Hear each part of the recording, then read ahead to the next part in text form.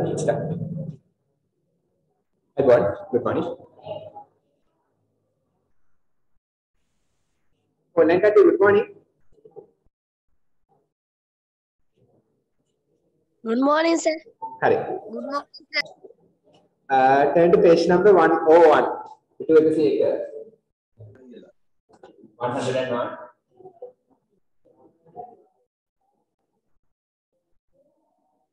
හොඳ ලස්සන ආදර්ශමත් කතාවක් තියෙනවා.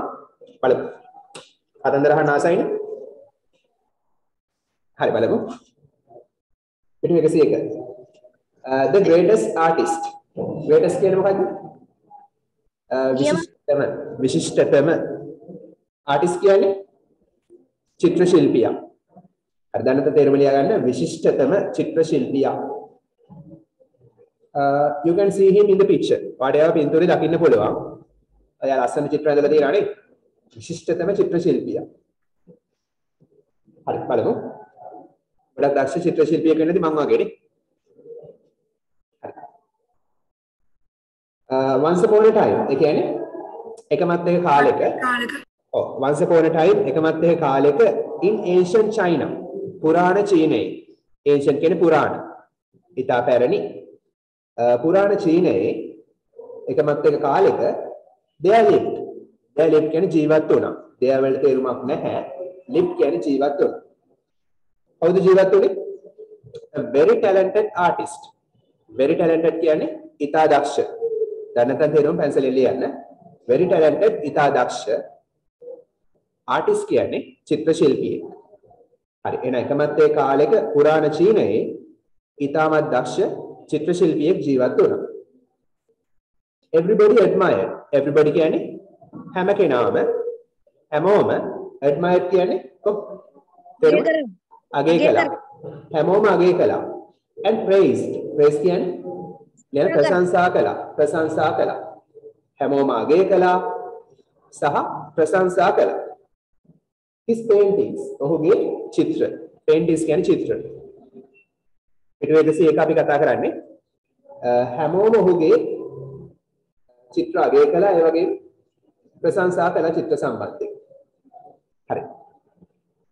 little by little ඒ කියන්නේ චුට්ට ටිකෙන් ටික the artist became very proud.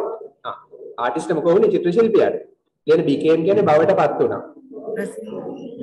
වුණා. very proud කියන්නේ ඉතා ආඩම්බර. මත නැති වැඩක් නේ. ඉතා ආඩම්බර වුණා. very proud ඉතා ආඩම්බර. හරි. එහෙනම් ටිකෙන් ටික චිත්‍ර ශිල්පියා ඉතා ආඩම්බර බවටපත් වුණා. became කියන්නේ බවටපත් වුණා. of කියන්නේ ගැන. එතන of කියන්නේ ගැන මොනවාද? skill කියන්නේ කුසලතාව. දක්ෂතාව. ඔහුගේ කුසලතාව ගැන පොඩ ආඩම්බර වුණා. ඒ හැමෝම ප්‍රශංසා කරනවා වගේ චිත්‍ර ලස්සනයි. ඉතා විශිෂ්ටයි කියලා අගය කරනවා. ඉතින් මොකද උනේ? මෙයා පොඩ තමන්ගේ කුසලතාව ගැන ආඩම්බර වුණා. හරි. එහෙම වෙන්න හොඳ නැහැ නේ.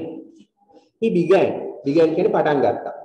ඔහු පටන් ගත්තා to think ඔහු හිතන්න පටන් ගත්තා that කියන්නේ කියලා he was කියන්නේ වුණා. ඔහු වුණා කියලා the best artist. the best කියන්නේ හොඳම. හිතන්න පටන් ගත්තා ඔහු වුණා කියලා the best artist. හොඳම චිත්‍ර ශිල්පියා. the best හොඳම artist චිත්‍ර ශිල්පියා in the whole world මුළු ලෝකයේම. whole කියන්නේ මුළු ලෝකෙම. එහෙනම් මුළු ලෝකෙම ඉන්න හොඳම චිත්‍ර ශිල්පියා එයයි කියලා එයා හිතන්න ගත්තා. හරි. එයා හිතන් ඉන්නේ එයාට වඩා කෙනෙක් නැහැ කියලා. එයා තමයි ලෝකේ ඉන්න හොඳම චිත්‍ර ශිල්පියා කියලා. හරි. බලමු. එයා මෙහෙම හිතනවා. I have learned අන්න අපේ present perfect tense එක. මතකද? have එක past participle ඉගෙනගෙන තියෙනවා. I have learned කියන්නේ මම have කියන්නේ තියෙනවා learn කියන්නේ ඉගෙන ගන්න. අත් එක past participle ක්‍රියාපදයේ present perfect මම ඉගෙනගෙන තියෙනවා. මොනවද? everything හැමදේම මම හැමදේම about paintings චිත්‍ර ගැන. about කියන්නේ ගැන paintings චිත්‍ර. එයා හිතන්න පටන් ගත්තා මම චිත්‍ර ගැන හැමදේම ඉගෙනගෙන තියනවා කියලා. තාම මොකුත් මට ඉගෙන ගන්න දෙයක් නැහැ. එහෙම හිතන්න හොඳ නැහැ නේ අපිට. කොයි වෙලාවෙ දෙයක් ඉගෙන ගන්න තියෙනවා. ඊට පස්සේ හිතනවා මෙයා there's nothing කියන්නේ කිසි දෙයක් නැහැ. there's nothing කිසි දෙයක් නැහැ. anybody කාටවත් can කියන්නේ පුළුවන්. teach උගන්වන්න. me කියන්නේ මට. එහෙනම් කාටවත් මට උගන්වන්න කිසි දෙයක් ඉතුරු වෙලා නැහැ. කාටවත් කිසි දෙයක් මට උගන්වන්න දෙයක් නැහැ. හරි? ඒ කියන්නේ කාටවත් උගන්වන්න මට කිසි දෙයක් ඉතුරු වෙලා නැහැ. මම ඔක්කොම දන්නවා. කියලා මෙයා හිතන්න පටන් ගත්තා. he often boasted. මෙයා හිතනවා විතරක් නෙමෙයි. often නිතරම boasted කියන්නේ පුරසාරම් දෙඩුවා. පුරසාරම් දෙඩුවා. එන පුරසාරම් දෙඩුවා. වීඩියෝ එක සීක පෙරලා ගන්න.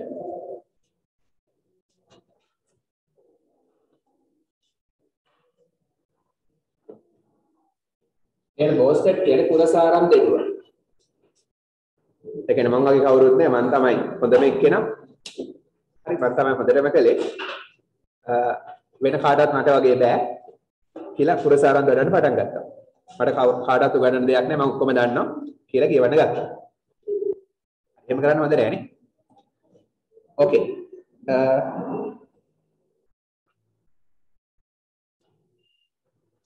කාර්යයේ පළවෙනි ඡේදය කියවන්න පුළුවන්. මොකද කියවන්නේ? Sir. Okay.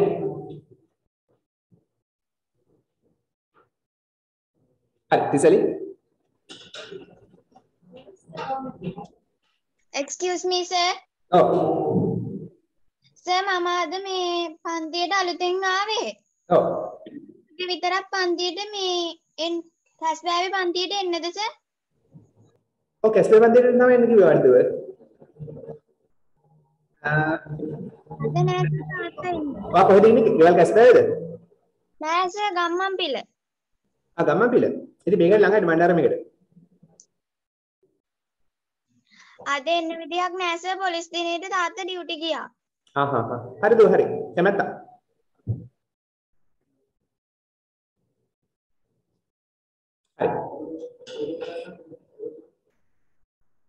හරි. ඊට පස්සේ හරි great.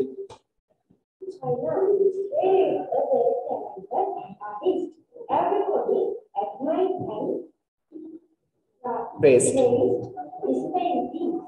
Little by little, the artist became very proud of his skill. He began to think that he was the best artist in the whole world. He knew everything about painting. Yes, he often boasted. Very good. බලමු ඊට පස්සේ one day දෙවෙනි ඡේදේ පිටු 100 දෙවෙනි ඡේදේ හරි හරි කොහොමද නැද්ද හරි යාළුවා එනවා දෙලා හරි පිටු 101 ඉක්මන් කරන්න පරක් වෙන්න එපා හොඳේ හරි one day එක දවසක් the emperor කවුද emperor කියන්නේ අධිරාජ්‍යයා wanted ඕන වුණා එක දවසක් අධිරාජ්‍යයට ඕන වුණා මොනව කරගන්නද wanted ඕන වුණා to get his portrait painted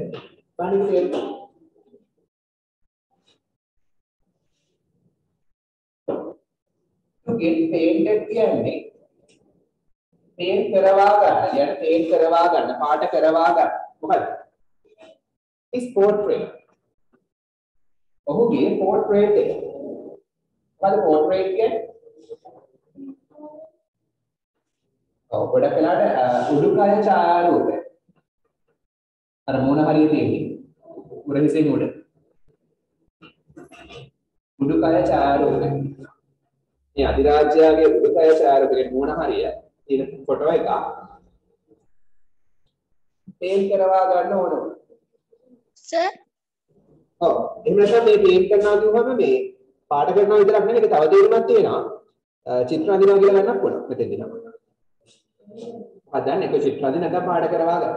ඒක අන්දව ගන්න, සිතුවම් කරව ගන්න. එහෙම නැත්නම් පාට කරවා ගන්න. පේන්ට් වලින් තේරුම් දෙකම ගන්න පුළුවන් මෙතෙන්දී. හරි. ගොඩක් වෙලාවට තමන්ගේ රූපේ අන්දව ගන්න වෙන්නේ නැති ඕනේ වෙන්නේ නැහැ. හරි. ඕකේ.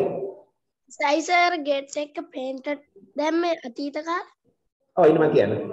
එයි මම කියලා දෙනවා නේද? බලන්න බෝඩ් එක. මම දැන් අහපු එක. බලන්න බෝඩ් එක. කලින් කියලා දීලා තියෙනවා මේක. පෝර්ට්‍රේට් කියන්නේ යාගේ උඩුකය ෆොටෝ එක. මුණ හරිය. ඔරහිසෙන් උඩ. ඒක to get painted කියන්නේ අන්දව ගන්න නැත්නම් පාට කරවා ගන්න. දැන් painted කියන පාට කළානේ. get එකත් එක්ක painted කියලා දැම්මොත් පාට කරවා ගන්නවා. කියන්නේ රජතුමා නැත්නම් අධිරාජ්‍ය වෙන කෙනෙක් ලවා කරව ගන්නවා කියලා දානවා get එක past participle. get එක ක්‍රියාපදයේ past participle දාන්නේ අධිරාජ්‍ය යමක් කරනව නෙවෙයි. කෙනෙක් ලවා කරව ගන්නවා කියලා කියන්නේ. අර කරව ගන්නවා කියන තේරුම තමයි get එක past participle කරනවා වෙන්නේ. කියලා දෙලා දිනවා කලින්. සම උදාහරණයක්. I want මට ඕන අපේ ගේ පේන්ට් කරව ගන්න. කොහොමද කියන්නේ? ඔයා නෙමෙයි පේන්ට් කරන්නේ. වෙන කෙනෙක් ලවා කරව ගන්නවා කියන්නේ get paint. get paint කියන්නේ පේන්ට් කරවා ගන්න. මේ කරවා ගන්න කියන දේ නෙමෙයි get paint. get paint paint කරව ගන්න. වෙන කෙනෙක් ලවා. මොකද පේන්ට් කරන්නේ? අරහෝ අපේ ගේ. එහෙනම් මට ඕන පේන්ට් කරව ගන්න මොකද අපේ ගේ. එහෙනම් get එක ක්‍රියාපදයේ past participle වලින් තේරුම තමයි වෙන කෙනෙක් ලවා යමක් කරවා ගන්නවා කියන්නේ. හරි. එහෙනම් මේ අධිරාජ්‍යයට ඕන වුණා තමන්ගේ පින්තූරයක් අන්දව ගන්න. නැත්තම් තියෙන පින්තූරේ පේන්ට් කරව ගන්න. හරි. බලමු ඊට පස්සේ. so කියන්නේ ඉතින් එම නිසා එතන හමුණා.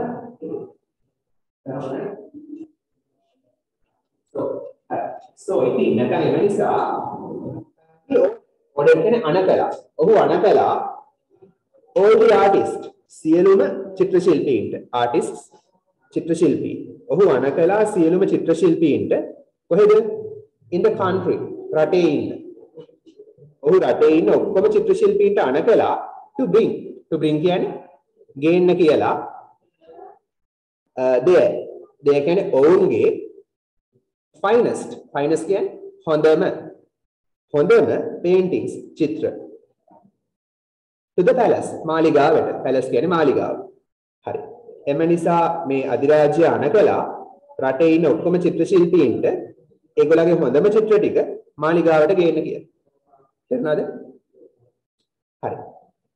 so කියන්නේ එම නිසා ordered අනකලා to bring කියන්නේ ගේන්න their finest paintings ඔවුන්ගේ හොඳම චිත්‍ර to the palace මාලිගාවට. හරි. එතකොට දැන් මොකද කරන්න ඕනේ? අධිරාජ්‍යගේ අන පිළිපැද නැත්නම් විසගසා තමයි. කික් ද බකට් තමයි. හරි. ආයි චිත්‍ර අඳින්න වෙන්නේ නැහැ. ඒ නිසා රටේ ඉන්න ඔක්කොම හොඳම චිත්‍ර ශිල්පී තමන්ගේ හොඳම චිත්‍ර ටික මාලිගාවට ගේන්න ඕනේ. හරි. බලමු ඊට පස්සේ the artist was very happy. මේ අර ආඩම්බරෙන් ඉන්න කලාකරුවා the artist. අයි ද දාන්නේ කලින් කියපු කෙනා. කලින් කියපු කෙනා දන්න කෙනෙක් නම් ද දාන්න. the artist චිත්‍ර ශිල්පියා was උනා very happy. ඉතා සතුටු. චිත්‍ර ශිල්පියා ඉතා සතුටු වුණා. ඇයි ඒ? තමන්ගේ වැඩ පෙන්වන්න පුළුවන්. හරි. මට හොඳට චිත්‍ර අඳින්න පුළුවන් කියලා රටටම පෙන්වන්න පුළුවන්.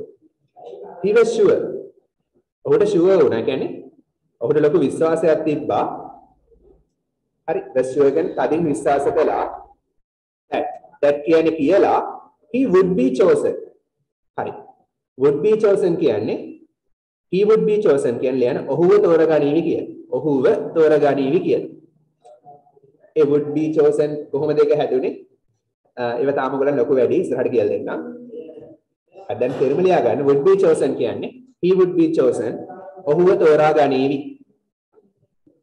choose එකේ past tense සහ මෙතන past participle එකේ chosen. choose chose chosen. හරි. එහෙනම් ඔහු තදින් විශ්වාස කළා ඔහුව තෝරගනී කියලා. would be chosen තෝරගනීවි කියලා to draw අඳින්න the emperor's picture. හරි අධිරාජ්‍යයාගේ චිත්‍රය. හරි අධිරාජ්‍යයාගේ චිත්‍රය අඳින්න තමන්ව තෝරගනී කියලා අර ආඩම්බර චිත්‍ර ශිල්පියා තදින්ම විශ්වාස කළා. එන්න පිටු 102ට පිටු 102. හරි. අපි දෙකම කියමුනේ. At the palace කියන්නේ මාලිගාවේදී the artist was asked. The artist කියන්නේ චිත්‍ර ශිල්පියා was asked කියන උතන ask කියන්නේ ලියන was asked කියන්නේ කිව්වා. ask කියන්නේ කිව්වා. was asked කිව්වා චිත්‍ර ශිල්පියාට කිව්වා. artist කිව්වා. එතන passive voice තියෙන්නේ 8 වසරේදී. හරි. passive voice තියෙන එක. ඔව්. The artist was asked කියන්නේ චිත්‍ර ශිල්පියාට කිව්වා. කිව්වා කියන ක්‍රියාවට ලක්ුණේ චිත්‍ර ශිල්පියා. චිත්‍ර ශිල්පියාට කිව්වා. හරි. මාලිගාවේදී චිත්‍ර ශිල්පියාට කිව්වා to meet මුණ ගැහෙන්න කියලා. කාවද? The emperors අධිරාජ්‍යයාගේ chief minister. කවුද? chief minister මහා ඇමති. කියන මහා ඇමති ප්‍රධාන ඇමති. ඒ කාලේ ඇමතිලා ඉඳලානේ. හරි. එහෙනම් චිත්‍ර ශිල්පියාට කිව්වා මාලිගාවට ගිහිල්ලා එහෙදී අධිරාජ්‍යයාගේ මහා ඇමතිතුමාව හම්බෙන්න කියලා. හරි. දැන් ඔන්න චිත්‍ර ශිල්පියා මාලිගාවට ගියා මහා ඇමතිව හම්බුණා. දැන් ඔන්න කතා බහ ඇති වෙච්ච ඩයලොග් එක තියෙනවා. I have heard මං අහලා තියෙනවා. දැන් have කියන්නේ තියෙනවා, heard කියන්නේ අහලා. මං අහලා තියෙනවා about your paintings. ඒ කියන්නේ ඔයාගේ චිත්‍ර ගැන. about ගැන your paintings ඔයාගේ චිත්‍ර. මං ඔයාගේ චිත්‍ර ගැන අහලා තියෙනවා කියලා මේ මහා ඇමති කියනවා. දැන් I have heard කියන මොකක්ද ටෙන්ස් එක? present perfect. have කියන්නේ තියෙනවා, heard කියන්නේ අහලා. මං ඔයාගේ චිත්‍ර ගැන අහලා තියෙනවා. they are famous. ඒ කියන්නේ ඒවා ප්‍රසිද්ධයි. ඒවා වෙනවා famous ප්‍රසිද්ධ. ඒවා ප්‍රසිද්ධ වෙනවා. The minister said. ඇමතිතුමා කිව්වා. minister ඇමති said කියන්නේ කිව්වා. හරි. ඊට පස්සේ කියනවා but නමුත් I think කියන්නේ මම හිතනවා you have ඔයාට තියනවා කියලා. you have ඔයාට තියනවා a lot ගොඩක් to learn ඉගෙන ගන්න. නමුත් මං හිතනවා ඔයාට ගොඩක් දේවල් ඉගෙන ගන්න තියෙනවා කියලා. එහෙම ඇමති කිව්වා. ඔයාගේ චිත්‍ර හොඳයි, ඒවා ප්‍රසිද්ධයි. මම ඒවා ගැන අහලක් තියෙනවා. හැබැයි ඔයාට තව ගොඩක් ඉගෙන ගන්න තියෙනවා. තව දියුණු වෙන්න පුළුවන්. තව ලස්සනට අඳින්න පුළුවන්. තාම හොඳටම හොඳ නැහැ. හරි. ඊට පස්සේ the minister asked ඇමති කිව්වා ask කියන මොකද්ද? කිව්වා. ඇමති කිව්වා him ඔහුට කියතන බලන් ඉන්න. ඇමති කිව්වා ඔහුට to go කියන්නේ යන්න කියලා. ඇමතිතුමා කිව්වා මේ චිත්‍ර ශිල්පියාට to go යන්න කියලා. කොහෙටද? Lee river. ඒ කියන්නේ river කියන්නේ ගඟනේ. Lee තමයි ගඟේ නම. Lee කියන ගංගාව ළඟට යන්න කියලා කිව්වා. ඔය චීන පැත්තේ වෙන්නේ නැතිනේ. Lee river එකට යන්න කිව්වා. Lee කියන ගඟට යන්න කිව්වා and meet. ගිහිල්ලා මුණ ගැහෙන්න කිව්වා. meet කියන්නේ හම්බෙනවා. මුණ ගැහෙන්න කිව්වා කාවද? The greatest විශිෂ්ටතම artist චිත්‍ර ශිල්පියාව. හරි එහෙනම් Lee කියන ගංගාවට ගිහිල්ලා මුණ ගැහෙන්න කිව්වා විශිෂ්ටතම චිත්‍ර ශිල්පියාව. කොහෙද? in the whole world මුළු ලෝකෙම.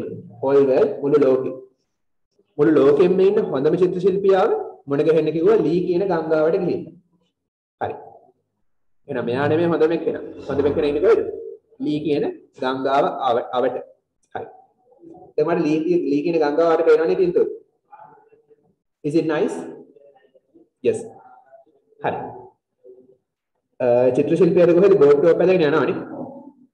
හොඳම චිත්‍ර ශිල්පියාව හම්බෙන්නේ. කවුරු වෙන්නේ නැද්ද ලෝකේ ඉන්න හොඳම චිත්‍ර ශිල්පියා? මදරේක. What do you think? කාට හිතන්න පුළුවන්? Can you guess? Da Vinci. මොකද? Leonardo da Vinci. physically ගත්තොත් එහෙමයි. okay. nature. ලෝකේ ඉන්න හොඳම චිත්‍ර ශිල්පියා තමයි කවුද? සෝබාදහම. nature.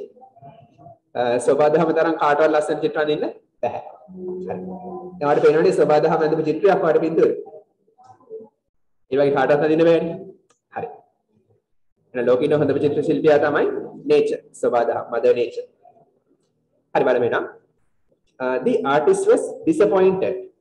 චිත්‍ර ශිල්පියා was disappointed කියන ලියන්න බලාපොරොත්තු කඩ වුණා. බලාපොරොත්තු කඩ වුණා. was disappointed. And angry කේන්තිත් ගියා. was angry කේන්ති ගියා. මෙයාගේ බලාපොරොත්තු කඩ වෙලා කේන්ති ගියා. ඇයි එහෙම උනේ? එයා හිතන් හිටියේ එයාට වඩා කෙනෙක් නැහැ කියලා. එයා තමයි හොඳම කෙනා කියලා. හැබැයි දැන් දැනගත්තා එයාට වඩා දක්ෂ කෙනෙක් ඉන්නවා කියලා. ඉතින් බලාපොරොත්තු කඩ වුණා කේන්ති ගියා. එයා මෙහෙම කල්පනා කරනවා. Why කියන්නේ ඇයි? Haven't heard අහලා නැත්තේ. I කියන්නේ මම. Why haven't I heard? ඇයි මං අහලා නැත්තේ? Anything කියන්නේ කිසි දෙයක්. About කියන්නේ ගැන. ඇයි මං කිසි දෙයක් අහලා නැත්තේ about ගැන? Such an artist. Such කියන්නේ එවැනි. Such එවැනි an artist චිත්‍ර ශිල්පියෙක්. එවැනි චිත්‍ර ශිල්පියෙක් ගැන ඇයි මං කිසි දෙයක් අහලා නැත්තේ? මම මෙච්චර කාලයකට අහලා නැහැ. මට වඩා දක්ෂ චිත්‍ර ශිල්පියෙක් ඉන්නවා කියලා. ඇයි එහෙම අහලා නැත්තේ? He wondered කියන්නේ කල්පනා කළා. wondered කියන්නේ පුදුමයෙන් කල්පනා කළා. ඔහු පුදුම වෙලා කල්පනා කළා. මට වඩා දක්ෂ කෙනෙක් ඉන්නවා. ඇයි මං අහලා නැත්තේ එයා ගැන? කියලා කල්පනා කළා. But කියන නමුත් he was also curious. හරි. was curious කියන ලියන්න කුතුහලයෙන් හිටියා. කුතුහලයෙන් හිටියා. දැනගන්න ලොකු කැමැත්තකින් නොයොසිල්ලෙන් හිටියා. was curious කුතුහලයෙන් හිටියා. also කියන අල්තයන්. also අල්තයන්. එහෙනම් කුතුහලයෙන්ුත් හිටියා. දැනගන්න අපේක්ෂාවෙන් හිටියා. ඔහු කුතුහලයෙන්ුත් හිටියා about ගැන the other artist අනෙක් චිත්‍ර ශිල්පියා. අනෙක් චිත්‍ර ශිල්පියා ගැන දැනගන්න කුතුහලයෙන් හිටියා. සාමාන්‍යයෙන් එහෙම නෙනේ. මෙයා මට වඩා දක්ෂයි. මට වඩා ලස්සන චිත්‍ර අඳිනවා. එහෙනම් මං ගිහිල්ලා බලන්න ඕනේ එයා කොහොමද අඳින්නේ කියලා. මට මොන හරි එයාගෙන් ඉගෙන ගන්න ඇති. එයාව පරද්දන්න ඕනේ කියලා. අර එයාගේ චිත්‍ර බලන්නත් එයාව දකින්නත් කුතුහලයෙන් හිටියා. හරි. දැන් මෙයා බලන්නේ ආයි නේ යා. නේ. හරි. දැන් වාට හොඳටම ගණන් හදන්න පුළුවන් නේද? පයිතගොරස් වගේ පුළුවන් නේ? දැන් වාහෙන් හිතන් ඉන්නවා. වාට හොඳටම පුළුවන් කියලා. කවුරු හරි කියනවා ටීචර් කියනවා වඩත් වඩා හොඳට ගණන් හදන ළමෙක් එහා පන්තියේ ඉන්නවා කියලා. දැන් ටක් ගාලා යනවා නේ බලන්න. මට වඩා කොහොමද හදන්නේ? කියලා හිතාගෙන යනවාද? ඒ වගේ තමයි මෙයා. බලමු. He travel කියන්නේ ගමන් කළා නැත්නම් සංචාරය කළා. ඔහු ගමන් කළා to the banks. Banks කියන්නේ බැංකු නෙමෙයි ඉවුරු වලට මොකේ ඉවුරුද? of the Lee river. Lee කියන ගංගාවේ ඉවුරු වලට ඔහු ගමන් කළා. හරින ගංගා ඉවුරට ගියා. ගම් ඉවුරට ගියා. and asked. මෙතන ask කියන්නේ ඇහුවා. මෙතන ask කියන්නේ ඇහුවා the villagers. කොහොමද villagers කියන්නේ? ගම්වාසීන්, ගම්වැසියන්. ගම්වැසියන්ගේ නැත්නම් ගම්වාසීන්ගෙන් ඇහුවා about ගැන කවුරු ගැනද? the famous artist. ප්‍රසිද්ධ චිත්‍ර ශිල්පියා. ප්‍රසිද්ධ චිත්‍ර ශිල්පියා ගැන ගම්වැසියන්ගෙන් ඇහුවා. හරි. ගම් ඉවුරට ගිහිල්ලා ගමේ ඉන්න කට්ටියන් ඇහුවා කවුද මේ ප්‍රසිද්ධ චිත්‍ර ශිල්පියා කියලා ඇහුවා. හරි. දැන් ගම්වාසීන් දන්නා මොකද්ද මේ කාරණාව කියලා. ඒගොල්ලෝ දන්නවා මේ පැත්ත ගොඩක් ලස්සනයි. එහෙනම් මේ ගඟේ එහා කෙළවරේ තමයි මේ ප්‍රසිද්ධ චිත්‍ර ශිල්පියා ඉන්නේ කියලා. කියන්නේ මේ පැත්තේ සබාදහම ගොඩක් ලස්සනයි. හරි ලස්සන කඳුපන්ති, ගස්කොළන් ඊට පස්සේ සත්තු එහෙම ඇති, වනාන්තර එහෙම ඇති. හරි බලමු එහෙනම්. They smile. ඔවුන් hina වුණා. Smile hina වුණා. And pointed at the river. ඒ කියන්නේ pointed at කියන්නේ ඇඟිල්ල දික් කළා. ඇඟිල්ල දික් කළා at කියන දිහාවට pointed ඇඟිල්ල දික් කළා at දෙසට the river. ගංගාව දෙසට. ඔහු කියන්නේ ගමේ මිනිස්සු ගංගාව දිහාවට ඇඟිල්ල දික් කළා. හරි. ඒ කියන්නේ මොකද්ද? දැන් චිත්‍ර ශිල්පියා හිතනවා මේ ගංගාවේ එහා පැත්තේ තමයි මේ දක්ෂ චිත්‍ර ශිල්පියා ඇත්තේ කියලා. මට වඩා දක්ෂ කෙනා. හරි. දැන් ගංගාවේ එහා පැත්තට යන්න පුළුවන්ද?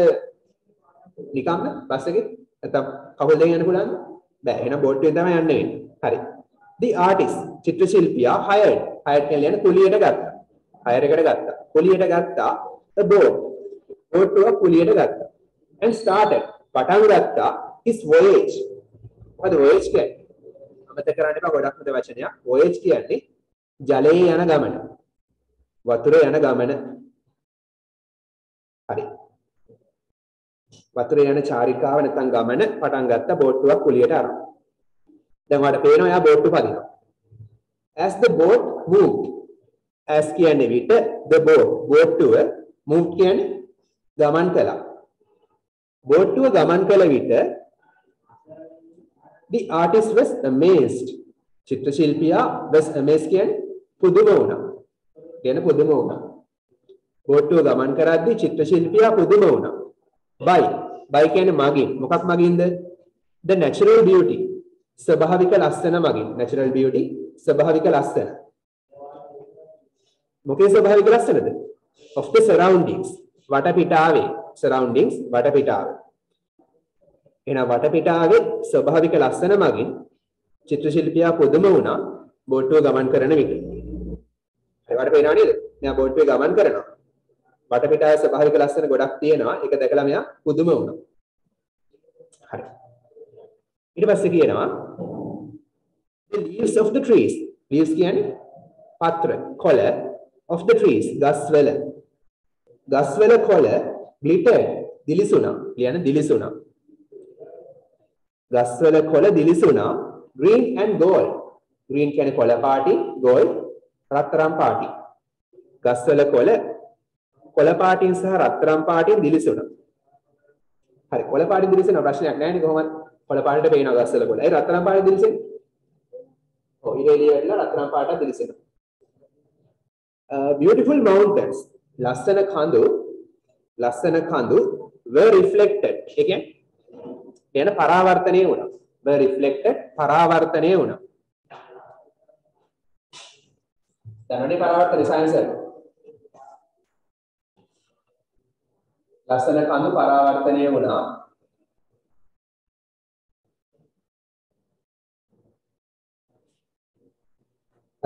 කොහෙද? in the clear water. පැහැදිලි ජලයේ, පැහැදිලි වතුරේ, clear පැහැදිලි. ඒ කියන්නේ මොකද්ද? මෙන්න තියෙනවා ගංගාව. මෙන්න තියෙනවා ගඟේ වතුර ටික. එහෙම තියෙන ලස්සන කඳු වලට හරි. ලස්සන කඳු වලට එළිය වැටිලා ඒ එළිය අපෝ මේකේ වැදිලා වතුර වැදිලා මෙහෙම පරාවර්තනය වෙනවා. එතකොට මොකද වෙන්නේ? එතනින් පරාවර්තනය වෙනවා. එතකොට මොකද වෙන්නේ? මේකේ කඳු වල ප්‍රතිබිම්බයක් හැදෙනවා වතුර. මේ පරාවර්තනය වීම නිසා වතුර තුල ප්‍රතිබිම්බයක් ඇති වෙනවා මේ දෙවනලක් ඇති වෙනවා කන්දේ. හරි. මේක ඇති වෙන්නේ මෙතන මොකද? මෙතනම ඇති වෙන්නේ. සයන්ස් වලට අනුව ගත්තොත්. හරි. එහෙනම් තේරෙනවද අදහස? ලස්සන කඳු වල ප්‍රතිබිම්බය පැහැදිලි වතුරේ ඇති වුණා. ඔයාලට පේනවනේ පින්තූරේ. අර හැවෙනල්ල තියෙන වතුරේ කඳු වල. හරි. ඊට පස්සේ බලන්න white clouds ඒ කියන්නේ සුදු වලාකුළු. සුදු පාට වලාකුළු covered ආවරණය කළා. වැහුවා. සුදු වලාකුළු ආවරණය කළා the mountain tops කඳු මුදුන්. mountain tops කඳු මුදුන්. සුදු වලාකුළු විසින් කඳු මුදුන් ආවරණය කළා. ලස්සනට ඇතිනේ. සුදු පාට වලාකුළු වලින් කඳු මුදුන් වැහිලා. I have never seen ඒ කියන්නේ මම කවදාවත් අහලා නැහැ. never කියන්නේ කවදාවත් නැහැ. have seen කියන්නේ sorry දැකලා නැහැ. I have never seen කියන්නේ මම කවදාවත් දැකලා නැහැ. have seen කියන්නේ දැකලා තියෙනවා. never කියන්නේ කවදාවත් නැහැ. ගලපලා ගත්තාම කවදාවත් දැකලා නැහැ. anything කිසි දෙයක්. as beautiful as this මේ තරම් ලස්සන. මම කවදාවත් දැකලා නැහැ. anything කිසි දෙයක්. beautiful කියන්නේ ලස්සනනේ. as දෙපැත්තටම තේරුම මොකද්ද? කියන්නේ තරම් ලස්සන. this කියන්නේ මේ. එහෙනම් මේ තරම් ලස්සන. මේ තරම් ලස්සන කිසි දෙයක් මම කවදාවත් දැකලා නැහැ.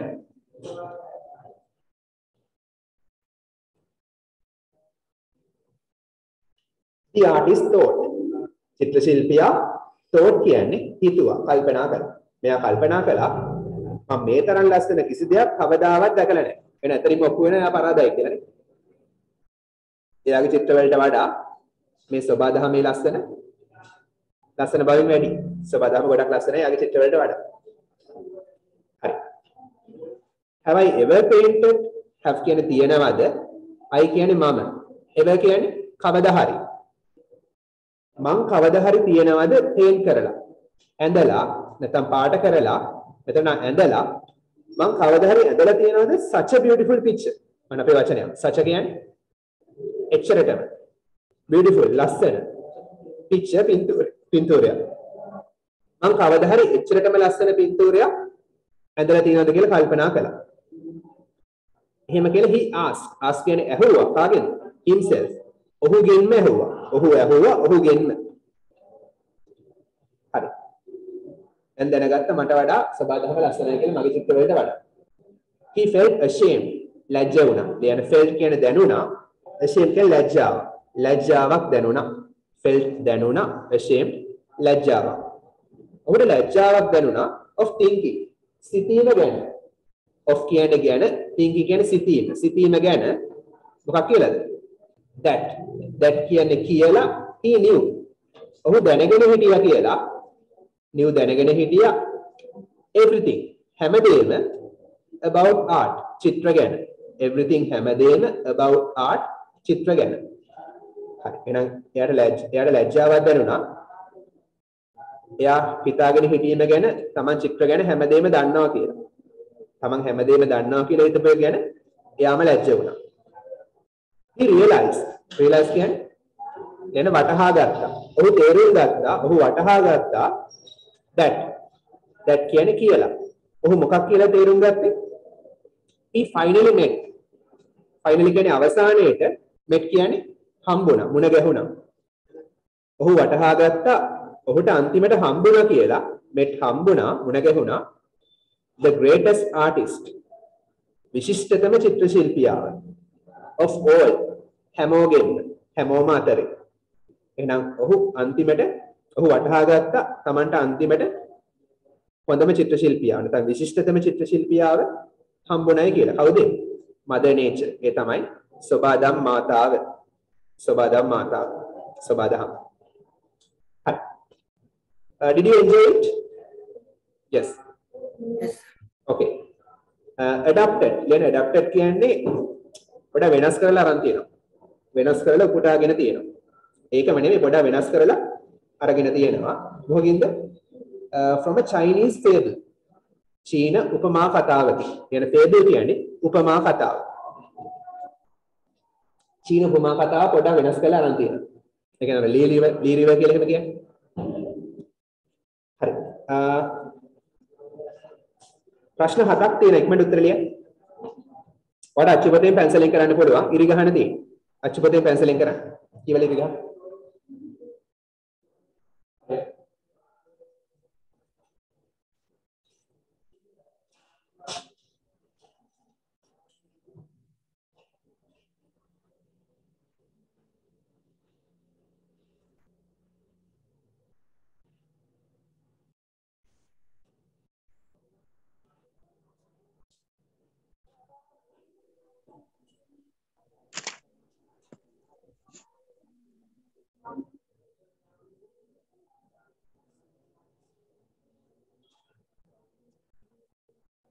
ඉක්මන් කරන්න.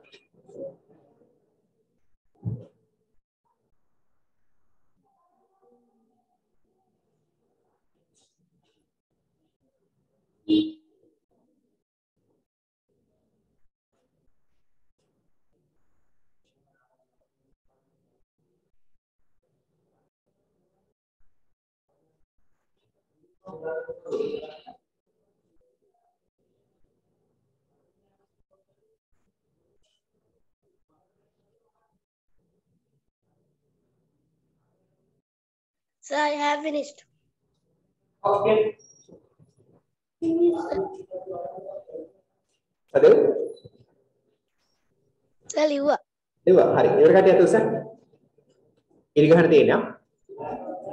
අච්චිමතේම කරන්න පැන්සල.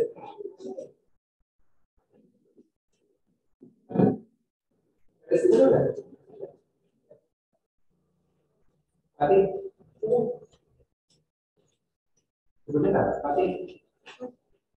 Done, sir.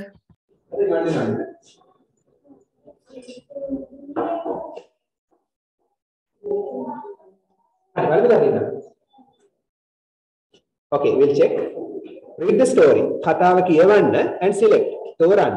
කතාව කියවලා තෝරන්නලු the correct answers. හරි උත්තර. First one. This story. මේ කතාව is from ඒ කියන්නේ කොහෙන්ද? China. China. මේ කතාව චීනයෙන් වෙනවා. උත්තරේ China.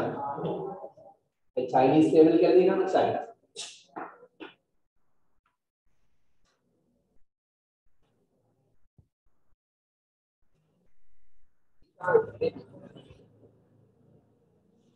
Number 2, artist. චිත්‍ර ශිල්පියා තව ආටිස්ට් කෙනෙක් කලාකාරයෙක්. මෙතන චිත්‍ර ශිල්පියා. plus මොකද උත්තරේ? Not very good at painting. Very good at painting. Very good. ඉතා දක්ෂයි. plus කියන්නේ වුණා. ඉතා දක්ෂ වුණා at painting. චිත්‍ර වලට. මෙයා චිත්‍ර වලට ගොඩක් දක්ෂ වුණා. ඒ තමයි උත්තරේ. දෙකට ඒ. ලේසි කියන්නේ කම්මැලි. කම්මැලි නෑ. See?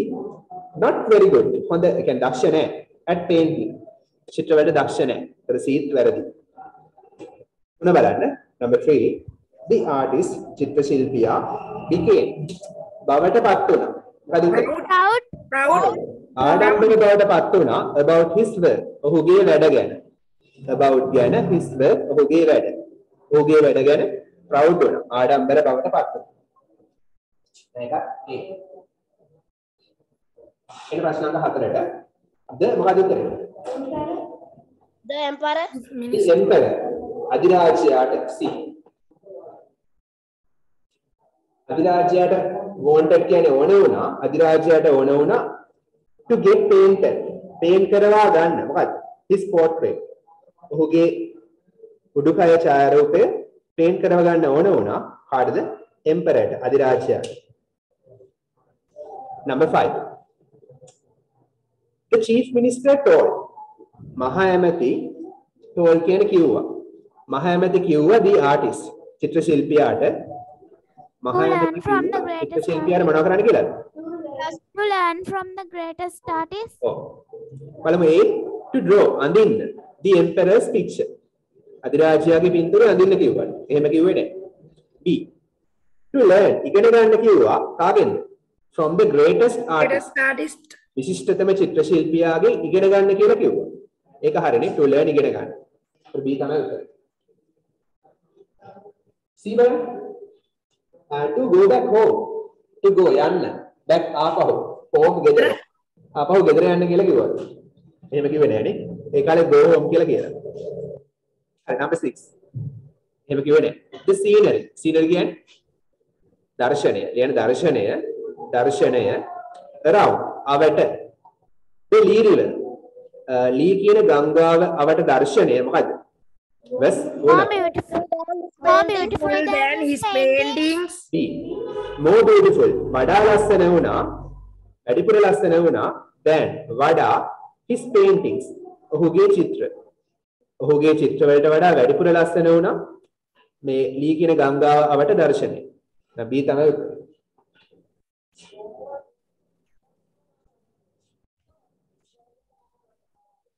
ඊට පස්සේ A බලන්න පොඩ්ඩක්.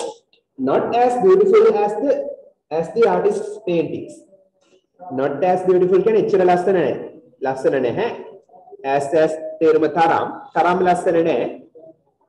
චිත්‍ර ශිල්පියාගේ paintings තරම් ලස්සන නැහැ. ඒක වැරදි. C. Not nice. ඒත් ලස්සන නැහැලු ඒකත් වැරදි. B තමයි උත්තරය. Number 7 අවසාන එක. According to කියන්නේ අනුව to the story කතාවට අනුව the greatest artist of all හැමෝගෙම විශිෂ්ටතම චිත්‍ර ශිල්පියා is වන්නේ is කියන්නේ වෙන්නේ කවුද? Mother Nature. සබදම් මාතාව 7ට C.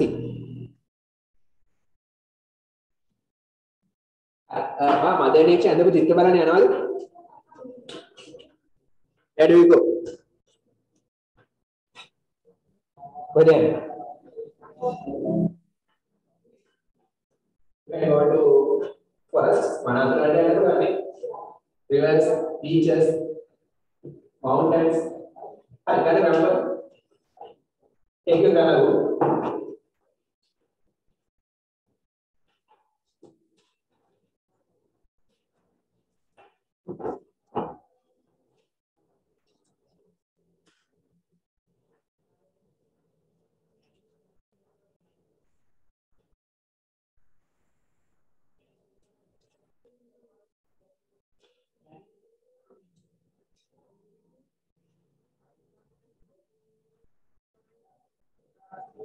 Remember the Ganda?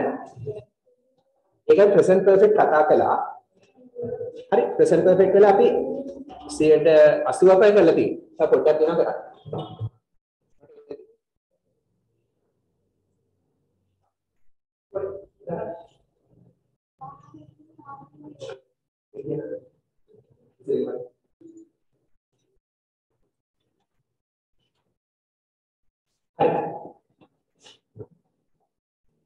මතකද present perfect tense එක?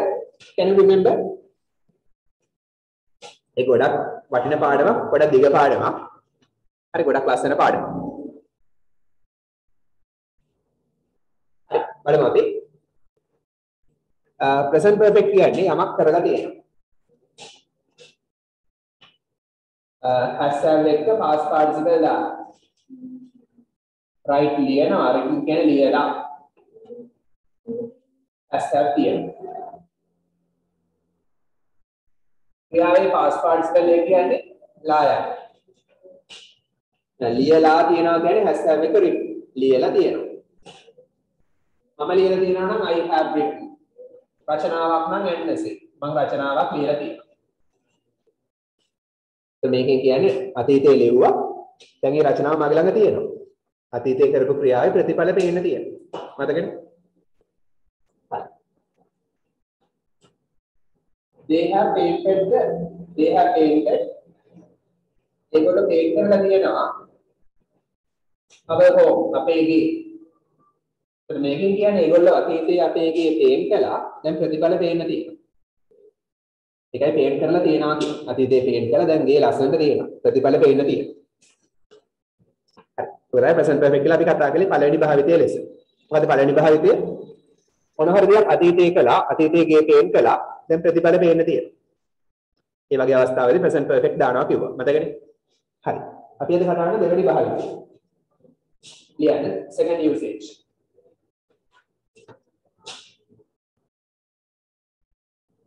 දෙවෙනි භාවිතය කියන්නේ second usage.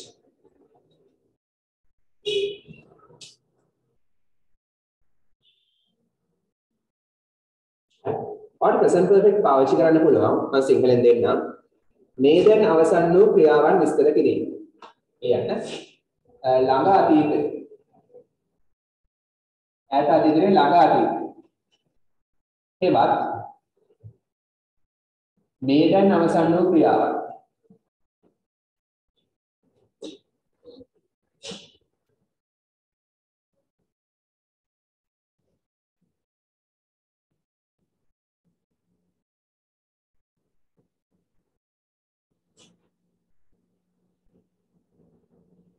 විස්තර කිරීමට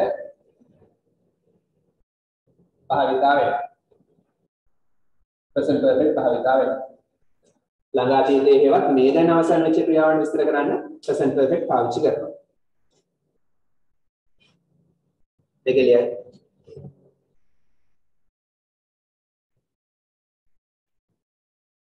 අර අපි කියන්නේ මොන හරි දෙයක් වුණා විතරයි. මම මේක කළා විතරයි. ඔයා මතක් කළා විතරයි. ලංකාව මැච් එක දින්නා විතරයි. හරිද? එහෙනම් අපි කියනවනේ ටීචර් පන්තියට ආවා විතරයි. අර මේ දැන් වෙච්ච ක්‍රියාවන් present perfect වලින් කියන්න පුළුවන්. හරි? ඒ තව භාවිතය. දැන් ඉස්සෙල්ල එක අමතක කරන්න. අර ප්‍රතිඵල කතාව දැන් අමතක කරන්න. මේක භාවිත කරන මේ තව usage එකක්. තව භාවිතයක්. මේ දැන් අවසන් වෙච්ච ක්‍රියාවන් විස්තර කරන ළඟ අතීතේ. යමක් කළා විතරයි. හරි ගමු උදාහරණ. අරදාලියට උදාහරණයක් කලින් මෙහිදී බොහෝ විට ගොඩක් වෙලාවට just භාවිතා වෙනවා. just කියන්නේ මේද. ගොඩක් තේරුම් තියෙනවා just වල. එක තේරුමක් මේද. මෙහිදී බොහෝ විට just භාවිතා වෙනවා. just කියලා තමයි නිකම් කිසියම් අදහසක් highlight කරන්න just දානවා. යන්තම් තේරුම් තියෙන just වල. තව ගොඩක් තේරුම් තියෙනවා. එතන just කියන්නේ මේද. දැන් උදාහරණයක්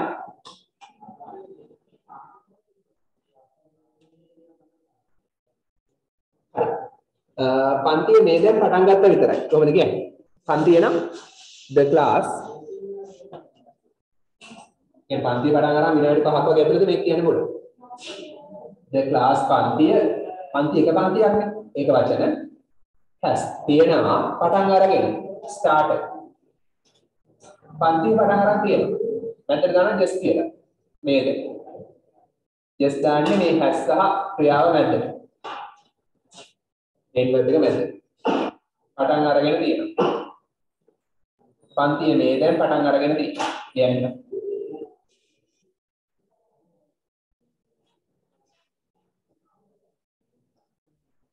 පන්තිය පටන් ගත්තා විතරයි.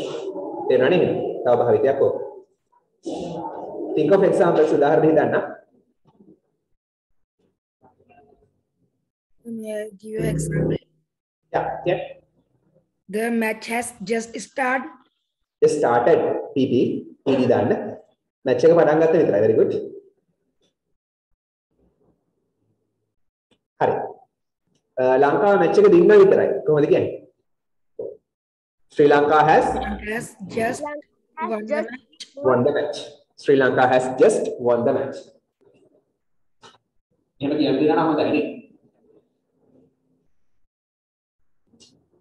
ශ්‍රී ලංකා ටීම් එකක් කියලා හැස් දාන්නත් පුළුවන්. එක් සමාජිකයා වෙන වෙන සලකලා හැස් දාන්නත් පුළුවන්. ඒ grade 9 පාඩම හැස් දෙකම දානවා. එතනදී අපි එකක් කියලා අරන් හැස් දානවා. එක ටීම් එකක් කියලා අරන්. එක ක්‍රිකට් ටීම් එකක් කියලා අරගෙන. ශ්‍රී ලංකා has won. දිනලා තියෙනවා. හැස් එක past participle. just කියන්නේ මේ දැන්. ලංකාව මේ දැන් දිනලා තියෙනවා මොකද්ද? the match. මේ දැන් දිනලා විතරයි match එක.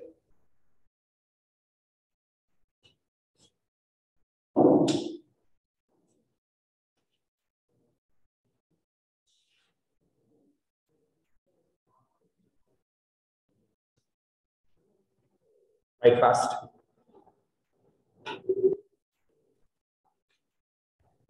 Examples තියනවාද?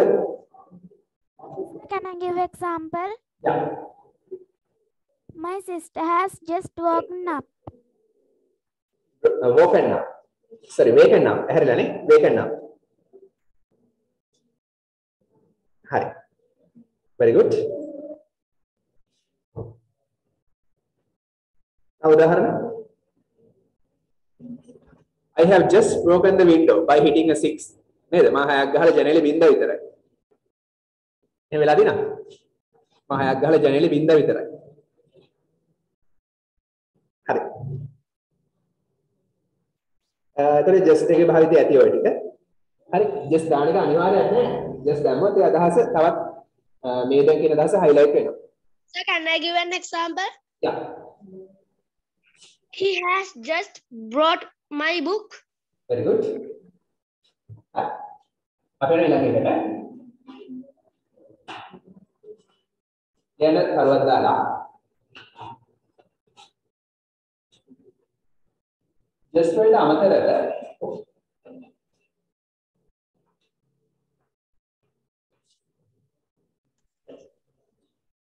pada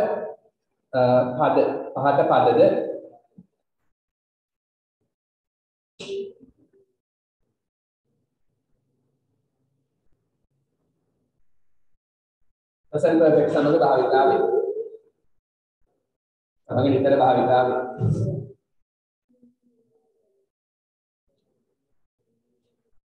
මේ වචන දැනගන්න එක වැදගත්. මොකද papers වලදී term test වලදී O level වලදී මේ වචන එනවා papers වල. එතකොට මේ වචනයක් තිබ්බොත් ඔයාලා අඳුර ගන්න පුළුවන් මේ ටෙන්ස් එක ප්‍රසන්ට් පර්ෆෙක්ට් කියලා. ඉස්තම්පුරවල එහෙම ගොඩක් වටනවා ඉස්සරහට. පළවෙනි වචනේ තමයි already.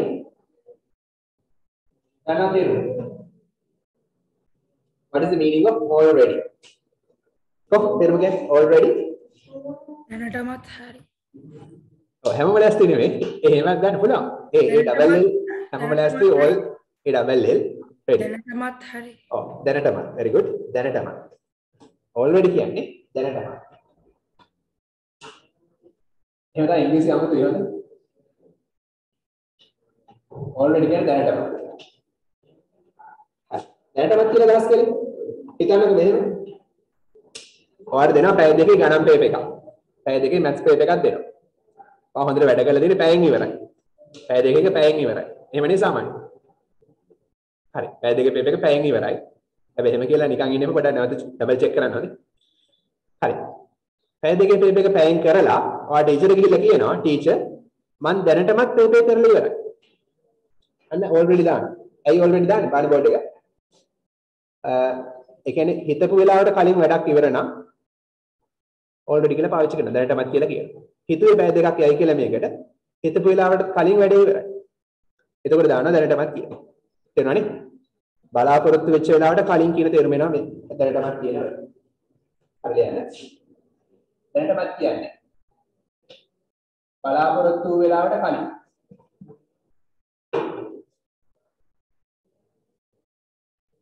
බලාපොරොත්තු වෙලාවට පෙර. යමක් අවසන්.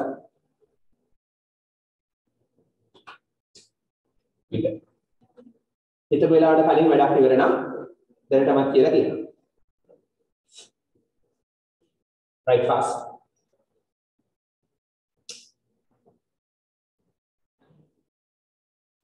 හරි කොහොමද කියන උදාහරණය?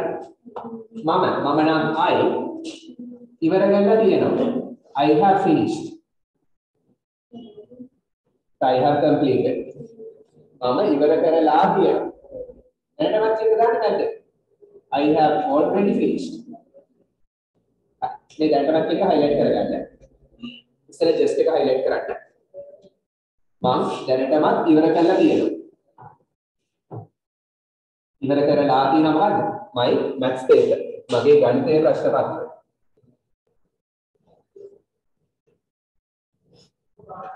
පැයක මේක පැයක ඉවරයි.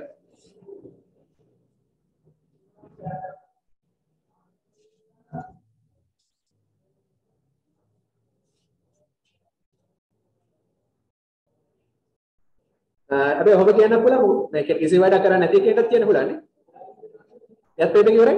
ඇයි අර කරන්න දෙයක් නැහැ. චොක්ලට් ටී පොට් කෙනෙකුට කියන්න පුළුවන් නේ.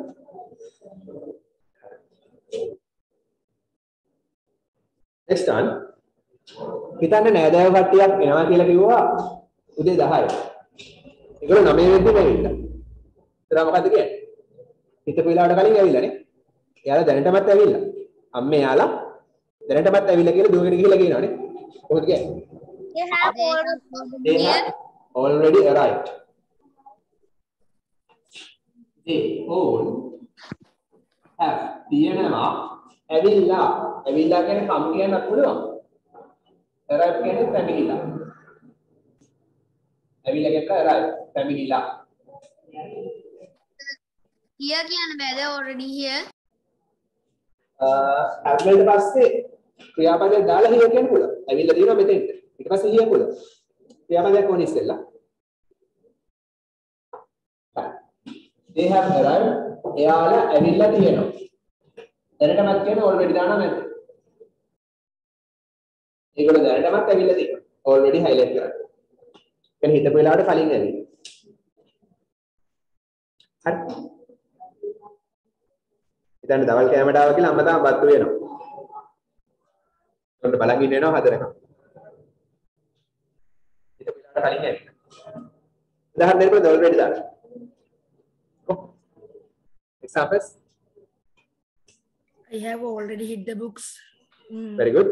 My exam. Very good. I have already studied for my exam. Hit the books for my exam. Go. Examples. Have you been to Australia?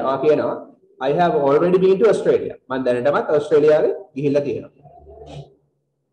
Like examples දෙන්න පුළුවන්. Go. Already. I have already known everything. Very good. Can I give example? Yeah.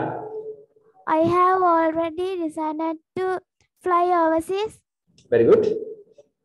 අදෙනනේ already එහෙනම් දැනටම. ඊට පෙළාට කලින් වැඩක් ඉවරයි. The president has already come home. Already come home. Second. Next one. Yet. Yet කියන්නේ මොකක්ද? තවම මේ already විරුද්ධ පදයක් yet කියන්නේ. Yet කියන්නේ already කියන වචනේ විරුද්ධ පදයක්. දැන් already yet එහෙම આવොත් අපි දන්නේ present perfect. තවම all yet කියන්නේ තවම. මේක භාවිතා කරන්නේ තාම නෑ කියන්නේ. not එකත් එක තමයි භාවිතා වෙන්නේ. එහෙනම් මේකේ අදහස මොකක්ද? දැන් හිතනවා තවත් ළමෙක් ඉන්නවා අර ගණන් පේපර් එක දුන්නාම ඔයාලා පන්තියේ වැඩ කරන්නේ නැති ළමෙක් බෑඩ් ඇපල් කෙනෙක්. බලන්න බෝඩ් එක. නරක ළමයි බෑඩ් ඇපල්. හරි. අහන් ඉන්න පොඩක්. අහන් ඉන්න ලියන්න එපා. සනුල. තවත් ළමෙක් ඉන්නවා එයා වැඩ කරන්නේ නැහැ. කිසි වැඩක් කරන්නේ නැහැ. හරි. එයා පැය දෙක ඉවර වෙලා තාමත් ගණන් හදනවා. දාගෙන ගණන් හදනවා ටීචර් ළඟට ඇවිල්ලා එකතු කරගෙනත් යනවා. ටීචර් පොඩ්ඩක් ඉන්න කියලා තව හදන්න තියෙනවා කියලා හදනවා. හරි. එතන මොකද කියන්නේ යා? ටීචර් මං තාම පේපර් එක ඉවර කරලා නැහැ. මම තාම පේපර් එක ඉවර කරලා නැහැ. ඒකට හිතපු වෙලාව තුළ පැය දෙක තුළ වැඩ ඉවර කරලා නැහැ. දැන් තාම නැහැ කියන්නේ. හිතපු වෙලාව තුළ වැඩ ඉවර කරලා නැහැ කියන්නේ not yet කියලා කියන තාම නැහැ. not එක තමයි භාවිතාව. ලියන්න. අරගෙන විරුද්ධ පදය. බලාපොරොත්තු වූ කාලය තුළ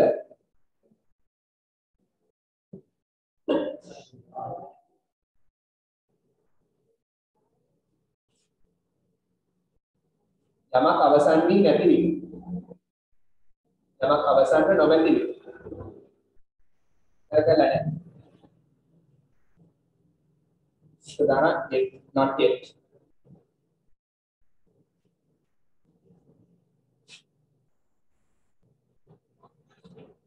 සරෝදා ලියන්න.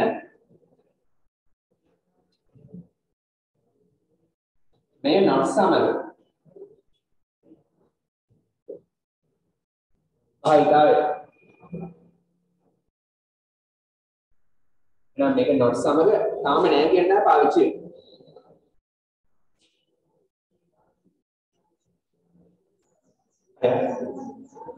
මේක ලියන්න.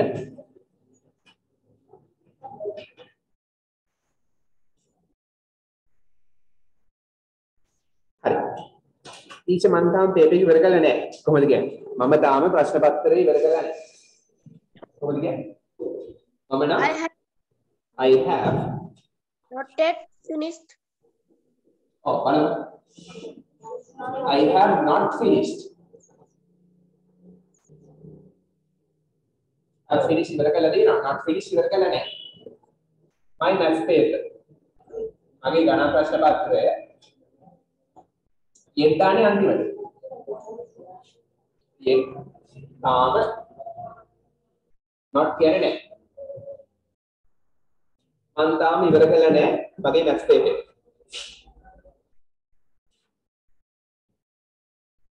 මම තාම මගේ maths paper එක ඉවර කරලා නැහැ. සෙට් කියන එක highlight කරගන්න ඕනේ. දැන් ඔයගොල්ලෝ සාමාන්‍යයෙන් කියන්නේ I have already finished කියලාද I have not yet I have not finished yet කියලාද I haven't finished yet කියලාද කියන්නේ කොහොමද කියන්නේ? එකද දෙකද කියන්නේ? මම සාමාන්‍යයෙන් වෙන්නේ මේකද කියන්නේ අපි ඉස්සෙල්ලා කියපු එකද කියන්නේ? තාම නෑ කියලාද කියන්නේ දැන්ටමත් ඉවරයි කියලාද කියන්නේ? ඒකනේ දැන්ටමත් ඉවරයි කියලානේ කියන්නේ. හරි. තව උදාහරණයක්. අර නෑදෑ කට්ටිය 10යි. දැන් 10 අමාරයි වෙලා. තාමත් ඇවිල්ලා නැහැ. වෙලා පහු වෙලා. එතන කොහොමද කියන්නේ? They have not come, they have not arrived yet. එයාලා තාම ඇවිල්ලා නැහැ. Oh, they have not arrived. Yet. Come. Yet ആണ് അന്തിമ. ඇවිල්ලානේ. එයාලා ඇවිල්ලා නැහැ තාම. ඒගොල්ලෝ තාම ඇවිල්ලා නැහැ. They have not එහෙම පිටි කරන්න පුළුවන් haven't කියලා කතා කරද්දී. ඒගොල්ලෝ තාම ඇවිල්ලා නැහැ. They haven't come yet.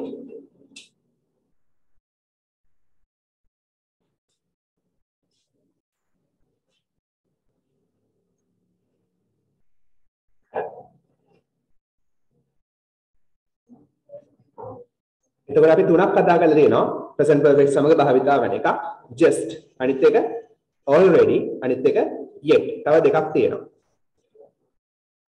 එහෙනම් ඊළඟ මාතෘකාව හරි නේද ඒකනේ උදාහරණයක් දෙන්න ඒකල උදාහරණයක් not yet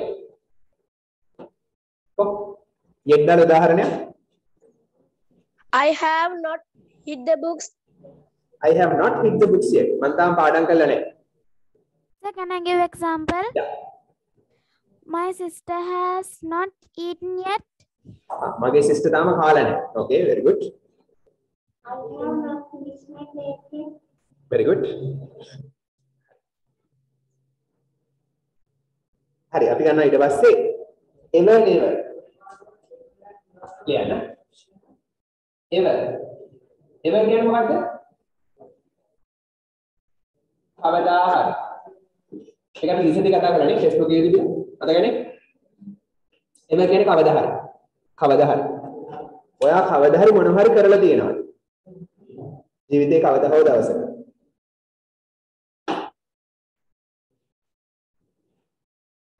මම වගේ ප්‍රශ්නයක් අහනවා. ඔයා කවදා හරි ෆුට්බෝල් සෙල්ලම් කරලා තියෙනවද? කොහොමද අහන්නේ? ඔයා කවදා හරි ෆුට්බෝල් සෙල්ලම් කරලා තියෙනවද? Have you ever played football? Have you ever played football? Very good. තියෙනවද? ඔයා you ever කවදා හරි. දැන් මේක භාවිතන්නේ ප්‍රශ්න වලට නේද? ඒක භාවිතන්නේ සාමාන්‍ය ප්‍රශ්න වලට. user questions වල. අපි කියනකොට තියෙනවද? you ඔයා ever කවදා හරි. played සෙල්ලම් කරලා ඔයා කවදා හරි සෙල්ලම් කරලා තියෙනවද? මොනවද ෆුට්බෝල්? ප්‍රශ්න නිසා question mark දාන්න. අන්න verb එක. have played present perfect. have එක past participle present perfect. මේ ever කියන එක highlight කරගන්න.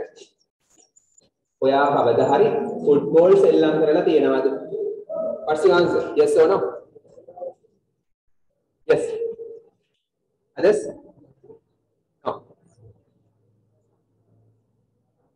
Chetna? No. Dhananjay?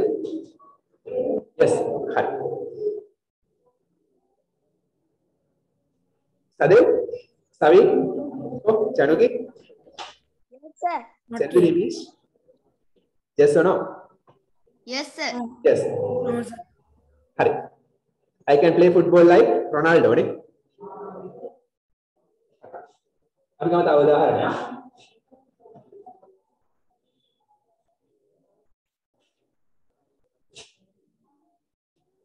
ඔයා කවදා හරි ඉන්දියාවේ ගිහිල්ලා තියෙනවද? කොහොමද අහන්නේ? Have you ever been to India? Yeah. Have you ever? ඔයා කවදා හරි ගිහිල්ලා කියන දාන්නේ බී. ගෝන් නෙවෙයි දාන්නේ නැත්නම් ගිහිල්ලා ඇවිත් ගෝන් කිව්වොත් ගිහිල්ලා තාම ඉන්දියාව. ගිහිල්ලා ඇවිත් කියන්නේ බීන් දා. එහෙනම් have been කියන්නේ තියෙනවද? ගිහිල්ලා තියෙනවද? ඔයා කවදා හරි ගිහිල්ලා තියෙනවද? කොහෙටද? ඉන්දියාවට. කියන්නේ උදාහරණයක්. India. ඔයා කවදා හරි ඉන්දියාවට ගිහිල්ලා තියෙනවද?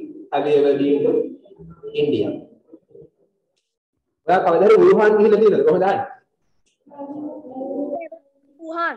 Have you ever been to Wuhan? Have been to Wuhan. Yeah. ඔයා කවදා හරි හඳට ගිහිල්ලා තියෙනවද? Have you ever been to moon? Have you ever been to the moon? Very good.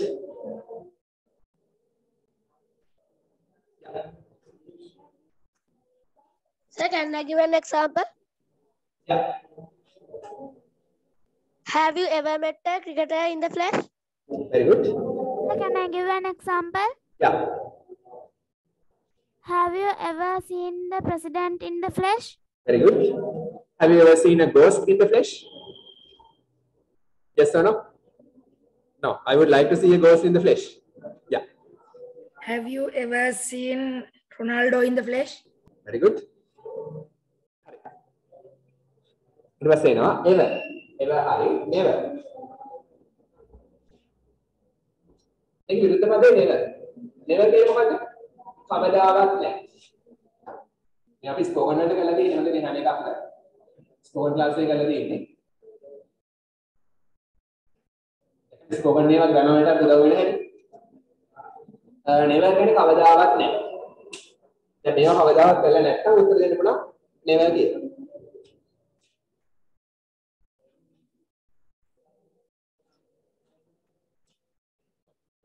ඒ කියන්නේ ජීවිතේ කවදාකවත් ඒ දේවල් කරලා නැහැ. අර කවදා හරි ඉන්දියාවේ ගිහිල්ලා තියෙනවද කියලා හොයන්න. ඔයා කියනවා මම කවදාවත් ඉන්දියාවේ ගිහිල්ලා නැහැ. කොහොමද කියන්නේ? I have never been to India. I have never been to India.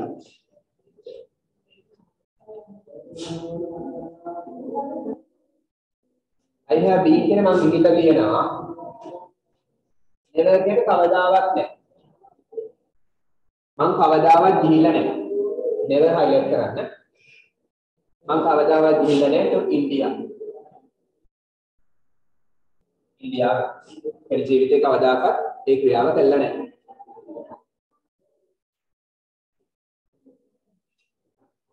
මම කවදාකවත් මදුරුවෙක්ව මරලා නැහැ. කොහොමද කියන්නේ? I have never killed the mosquito. I have never killed a mosquito. Is it true? True වෙන්න ඕන.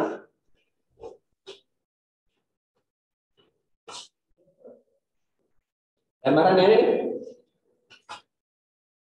ඉස්සර මරුවට දැන් මරන්නේ නැහැ නේද? Sure. I have never killed. Have killed මරලා දෙන have never killed මරලා නැහැ. ආවෙ. mosquito.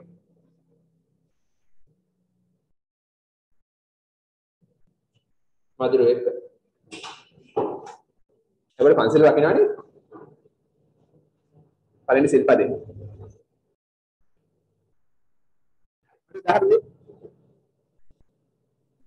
Sir, can I give example? Yeah. I have never seen your sister in the flesh. Very good. Sir, can I give an example? Yeah. I have never got low marks for English. Very good. Keep it up. I have never seen goats in the flesh. Very good. මම කවදාකවත් කරවිල කාලා නැහැ. කොහොමද කියන්නේ? I have never eaten. I have never eaten bitter gourd. I have never eaten durian. Have examples ඒ වගේ? කොහොමද? මම උදාහරණ දෙන්න. I ප්‍රැක්ටිස් have කරන්න. never played a double century. Very good. I have never scored a double century.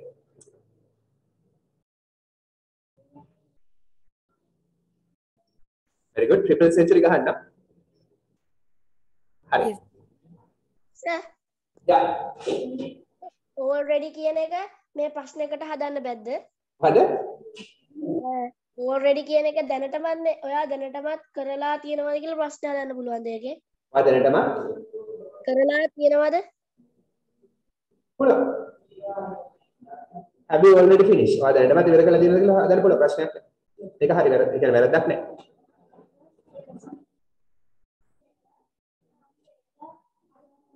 Let us go back. Our principal has never punished us. My mother has never punished me. When the next slide. Now to the usage data. Third usage.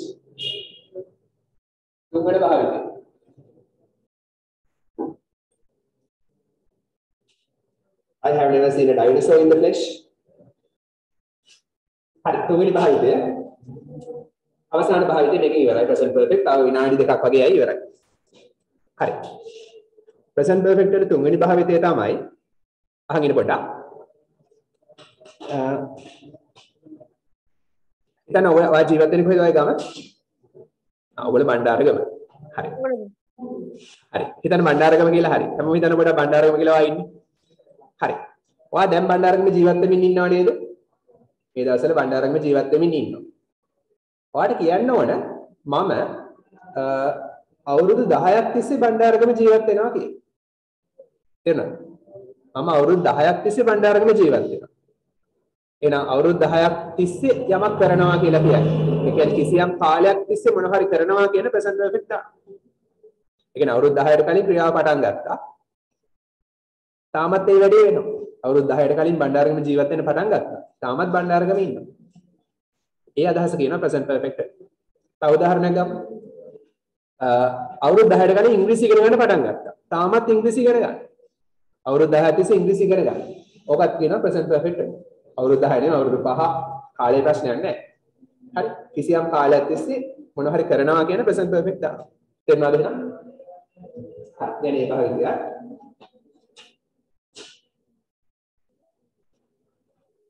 අර දැන් අතීතේ පටන් ගත් ක්‍රියාවක්. අතීතේ පටන් ගත් ක්‍රියාවක්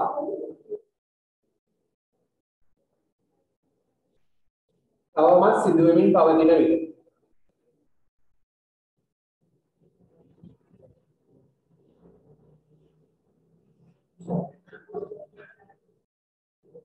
අතීතේ පටන් ගත් ක්‍රියාවක් තවමත් සිදු වෙමින් පවතින විට භාවිතා වෙනවා.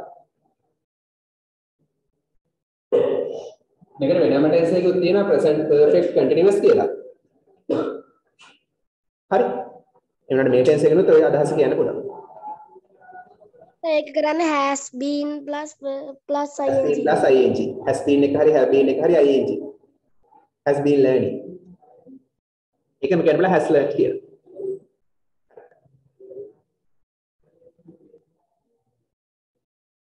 හරි. ගමු උදාහරණයක්. අපි මෙහි ජීවත් වෙමින් ඉඳලා තියෙන අවුරුදු 10ක් තිස්සේ. මොකද අපි කියන්නේ one word අපි නම් අපි උත්තර we තියෙනවා have ජීවත් වෙලා lived. අපි ජීවත් වෙලා තියෙනවා. මේ අදහස් කළේ ජීවත් වෙමින් ඉඳලා තියෙනවා. කාලයක් තිස්සේ ඉන්නවා. අපි ජීවත් වෙමින් ඉඳලා තියෙනවා මෙහි here නෝලේ ගමේ නම දාන්න පුළුවන් නගරේ නම දාන්න පුළුවන් අපි මෙහි ජීවත් වෙමින් ඉඳලා තියෙනවා for කියන්නේ 30 කාලයක් තිස්සේ කොච්චර කාලයක්ද 10 years අවුරුදු 10ක් තිස්සේ අපි මෙහි අවුරුදු 10ක් තිස්සේ ජීවත් වෙමින් ඉඳලා තියෙනවා ඒ කියන්නේ අවුරුදු 10කට කලින් ජීවත් වෙන්න පටන් ගත්තා තාමත් ජීවත් වෙනවා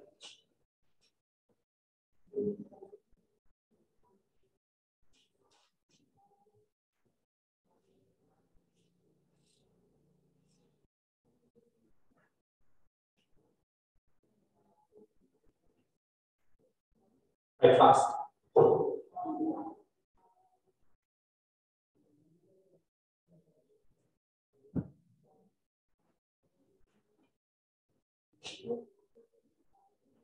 Alright, next one. Last one.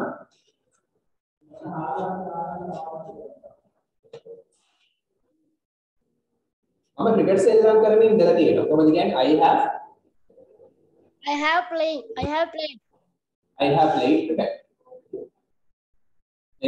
have been playing cricket කියලා. ඒකම තමයි. I have played cricket for තිස්සේ පැය දෙකක් තිස්සේ 2 hours. පැය දෙකක් කලින් සෙල්ලම් කරන්න පටන් ගත්තා. තාමත් සෙල්ලම් කරනවා. අර එකක් විතර දෙන්න මේකට දාලා මොකද එකක්. පෙපසල එන එක. මම ක්‍රිකට් සෙල්ලම් කරලා තියෙනවා පැය දෙකක් තිස්සේ. දැන් පැය දෙකක් තිස්සේ තාමත් සෙල්ලම් කරනවා.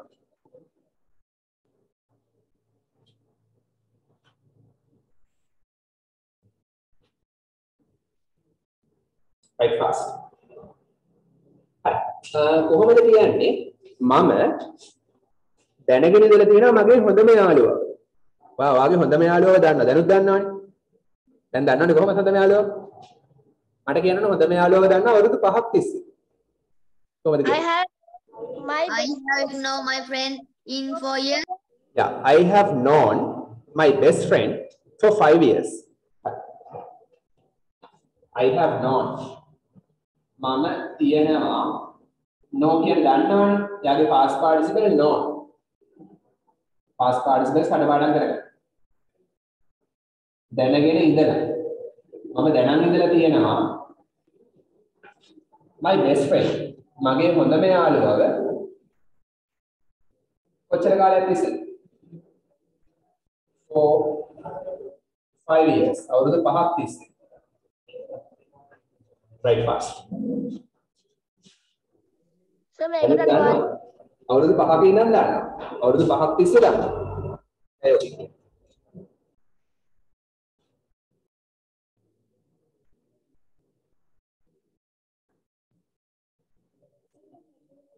Yeah.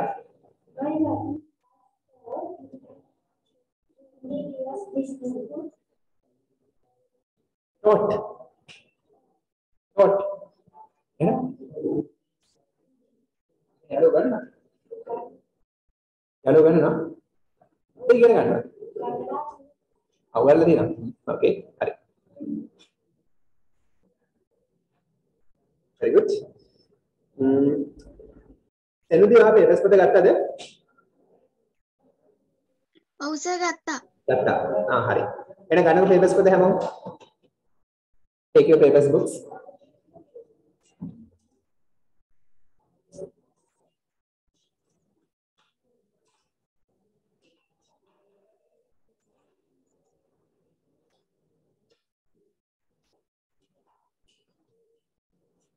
නැත්නම්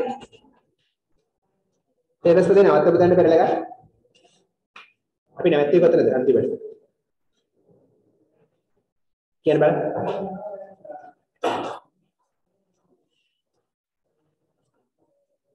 නාකරපන්.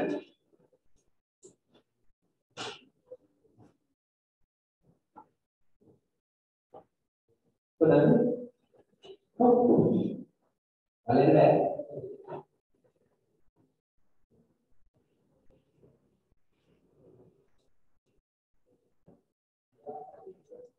Then, das da Colombo. Better.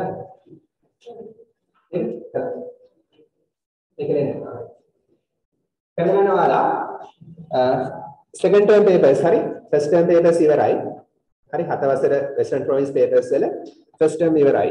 second term වල second term Colombo 2017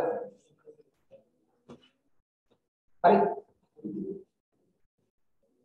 කියන්නේ මෙහෙමයි western province Colombo කියලා ඇති Colombo educational zone second term අවුරුද්ද 2017 ඒකේ අපි ප්‍රශ්න 7ක් කළා ප්‍රශ්න අංක 8 හොයාගත්තද ප්‍රශ්නේ හැමෝම හොයාගත්ත නේද සෙනදි හරිද 2017 second term හම්බුණා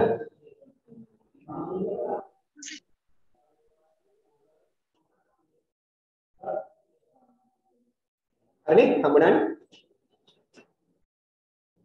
2017 second term Colombo හරි එතකොට ඒකේ ඉන්න ලේඩි කෙනෙක් ඔෆිස් එකේ ලේඩි කෙනෙක් ඉන්න චිත්‍රයක් ඇඳලා හරි ලේඩි කෙනෙක්ගේ චිත්‍රයක් තියෙනවා බලන්න ප්‍රශ්න අංක 8 compare කියන්නේ සංසන්දනය කරන්න what Kokila said කියන what කියන්නේ they Kokila said කියන්නේ කිව්වා Kokila කියපු දේ සංසන්දනය කරන්නලු 5 years ago අවුරුදු 5කට පෙර කියන ago කියන්නේ පෙර අවුරුදු 5කට පෙර Kokila කියපු දේ සංසන්දනය කරන්නලු what she says today she says කියන්නේ ඇය කියනවා today කියන්නේ අද ඇය අද කියන දේත් එක්ක අවුරුදු 5කට කියපු දේ අවුරුදු 5කට කලින් කියපු දේ සංසන්දනය කරන්න හරි use the correct verb form to fill in the blanks. Is temporary one හරි verb form එක දාන්නද? හරි ක්‍රියාපදයේ ස්වරූපය දාන්නද? හරි බලන්න 5 years ago අවුරුදු 5කට පෙර අර පින්තූරේ වම් අත පැත්ත දීලා තියෙනවා. අවුරුදු 5කට පෙර I was a receptionist. මම was කියන්නේ වුණා a receptionist. ඒ කියන්නේ තමන් අතීත කාලය කියන්නේ අතීතේ වගේ අතීත කාලයෙන් කියන්නේ was කියන්නේ වුණා. am is වෙනවා was කියන්නේ වුණා. අතීත නිසා was. මම වුණා receptionist කියන්නේ කවුද? කියන්නේ පිළිගැනීමේ නිලධාරිනියක්. මම පිළිගැනීමේ නිලධාරිනියක් වුණා. කියන්නේ පිළිගැනීමේ නිලධාරිනියක්. අර ආයතනෙට ගියාම ආයිබෝන් කියලා පිළිගන්නේ. ෆෝන් කියන්නේ කෝල්ස් වලට එහෙම ආන්සර් කරන්නේ. හරි. දැන් කොහොමද? now දැන් මේකට දෙනවා දැන්. මේ ඉස්සර past. මේ අතීතේ මේ පැත්ත වර්තමානයේ now දැන් කොහොමද? I'm a housewife. මම ගෘහණියක් වෙනවා. am කියන්නේ වෙනවා. was කියන්නේ වුණා. මේ අතීත මේ වර්තමාන. ඉස්සර නම් වුණා දැන් නම් වෙනවා. හවුද? housewife. ගෘහණියක්. දැන් එයා ගෘහණියක් වෙනවා. ඉස්සර නම් was දැන් නම් am. දැන් වාට ආදේශ කළා කිව්වොත් අවුරුදු අවුරුදු 5ක් නෙමෙයි අවුරුදු 10ක් ගමු. අවුරුදු 10කට කලින් ඔයා කොහමද? හිතන්න. මේට අවුරුදු 10කට පෙර. I was a baby. අවුරුදු 100කට කලින්. කොහොමද? I was a දන්නේද? දන්නේ නැහැ නේ. උපේ නිවාසානුස්සති ඥානෙ නැහැ නේ. හරි. දැන් කොහොමද? ඉස්සර නම් I was a baby. අවුරුදු 10කට පෙර I was a baby. දැන් I am a student. I am a teenager. 13 නෑ නේ තාම. teenager නෙමෙයි තාම. හරි. I am a student. I am a child. හරි. දැන් ඉස්සර නම් වුණා දැන් නම් වෙනවා. ඊට පස්සේ ගමු. ඊළඟට මේක උදාහරණයක් පළවෙනි. I traveled a lot. ඉස්සර නම් travel සංචාරය කළා. a lot ගොඩක්. මම ගොඩක් සංචාරය කළා ඉස්සර. ඉස්සර නම් සංචාරය කළා ඒකයි ed දාන්න. දැන් මොකද කරන්නේ නැහැ කියන වර්තමාන කාලේ. වර්තමාන කාලේ නැහැ කියන do not දාන්න. කරන්නේ නැහැ කියන do not දාන්න. වර්තමාන කාලේ නැහැ කියන do not. I do not travel. සංචාරය කරන්නේ නැහැ. much කියන්නේ ගොඩක්. these days මේ දවස්වල මේ දවස්වල මම ගොඩක් සංචාරය කරන්නේ නැහැ. වර්තමානයේ නැහැ කියන්නේ do not දාන්න. එතන he වගේ වුණා නම් දාන්නේ he she වගේ නම් does not travel. number 2. දැන් වාඩි කරලා මම ඉස්සර computer games එල්ලම් කළා. I played computer games in the past 5 years ago. Then now I do not play computer games. Hurry. Next one. ඉස්සර මොනවද දෙයක් කලේ නැහැ කියන්නේ කොහොමද? අතීතයේ කලේ නැහැ කියනවා did not දාන්න. do not එකේ අතීතයේ did not. I did not read. මම කියුවේ නැහැ මොනවද? newspapers පත්තර. මම කියුවේ නැහැ පත්තර. හැබැයි දැන් කියවනවා කියන දානවා I read newspapers. මම කියවනවා පත්තර daily කියන්නේ හැමදාම. මම හැමදාම පත්තර කියවනවා. ඉස්සර කියුවේ නෑ දැන් කියවනවා. දැකනේ කාලය වෙනස් වෙන හැටි. did not read කියුවේ නෑ read කියවනවා. number 3 කියන්නේ number 3 කියන්නේ read I like I did not like tea. did not like කියන්නේ මොකද්ද? ආස කළේ නෑ. ඉවරට. මං තේ වලට ආස කළේ නෑ ඉස්සර. දැන් වෙනස් වෙලා. දැකනේ අනිත්‍යයි හැමදේම. tea is great. තේ නියමයි. great නියමයි විශිෂ්ටයි. I like දැන් වර්තමානයේ ආසයි කියන්නේ like. මං ආසයි ඒකට දැන් මං ඒකට ආසයි. දැන් මං තේ වලට ආසයි. Number 4. I මට දකුණු පැත්තේ have නේ තියෙනවානේ. අතීතයේ තිබුණා නම් තිබුණා කියන්නේ අතීතයි. I had. I had. ඉස්සර නම් I had. Number 4 had. තිබුණා මට තිබ්බා. මට තිබුණා මොනවද? black hair. කළු පාට කොණ්ඩයක්. මට තිබුණා කළු කොණ්ඩයක්. තරුණ කාලේ. Then I have. මට තියෙනවා gray hair. අලු පාට කොණ්ඩයක්. කියන්නේ ඉදිච්ච කොණ්ඩයක්. gray hair කියන්නේ මෙතන ඉදිච්ච කොණ්ඩයක්. දැන් මට තියෙන ඉදිච්ච කොණ්ඩයක්. හරි ඒක තේරෙන්නේ? අනිත්‍ය බවනේ. හරි. Number 5. I අතීතයේ මොන හරි කලේ නැහැ කියන්නේ කොහොමද? did not. දැන් තිබුණේ අතීතයේ නැහැ කියන්නේ did not දානවා. distant did. I did not have. have කියන්නේ තියෙනවානේ. did not have තිබුණේ much කියන්නේ ගොඩක්. leisure කියන්නේ විවේකය. මට ගොඩක් විවේක කාලයක් තිබුණේ නැහැ. leisure විවේකය. දැන් I can have. can කියන්නේ පුළුවන්. have කියන්නේ ලබා ගන්න. මට ලබා ගන්න පුළුවන්. much ගොඩක්. leisure විවේකය. now then. දැන් මට ගොඩක් විවේකය ලබා ගන්න පුළුවන්. හරි. දැන් ලබා ගන්න පුළුවන් කියලා දානවා ඔයා. can have. can පුළුවන් have ලබා ගන්න.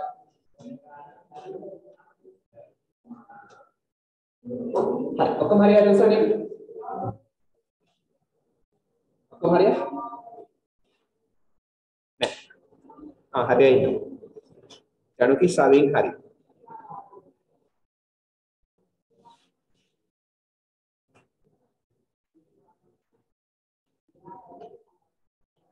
හරි.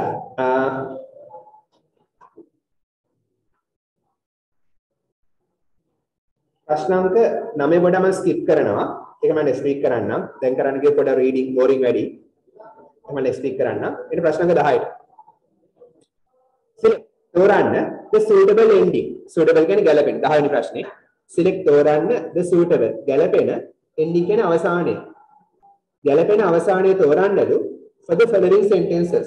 පහත වාක්‍ය සඳහා from the box below. යට තියෙන box එකේ.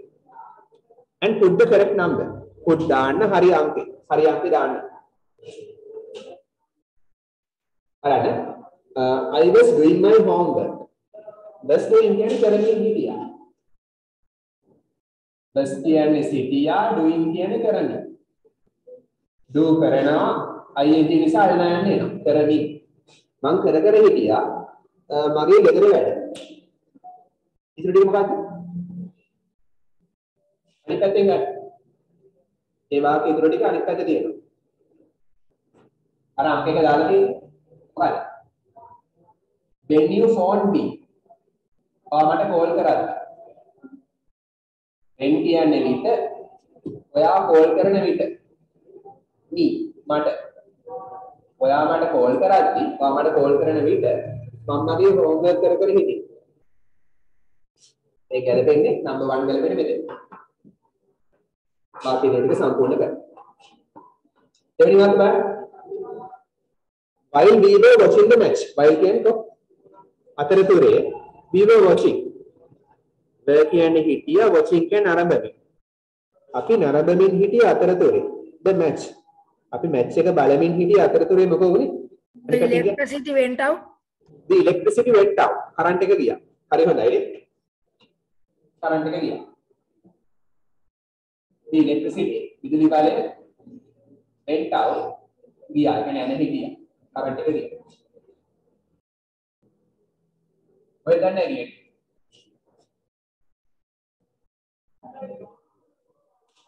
එහෙම වෙලා තියෙනවද? Yes or no? Yes. Yes. හොඳයි නේ මේක. පාඩම් කරන්න පුළුවන්? No. හරි. Number 3. Last night. ඊයේ I started. මම පටන් ගත්තා reading a book. පොතක් කියවන්න. අනිත් පැත්ත. එතනද? But I couldn't finish it. I couldn't finish it. But number 3 එකේ but නමුත් I couldn't. could පුළුවන් වුණා. could not බැරි වුණා. නමුත් මට බැරි වුණා finish ඉවර කරන්න it ඒක. නමුත් මට ඒක ඉවර කරන්න බැරි වුණා. Sir, but I couldn't sit කියන එකට එන්නේ 3ද? ඔව් 3. ඒක එන්නේ 3.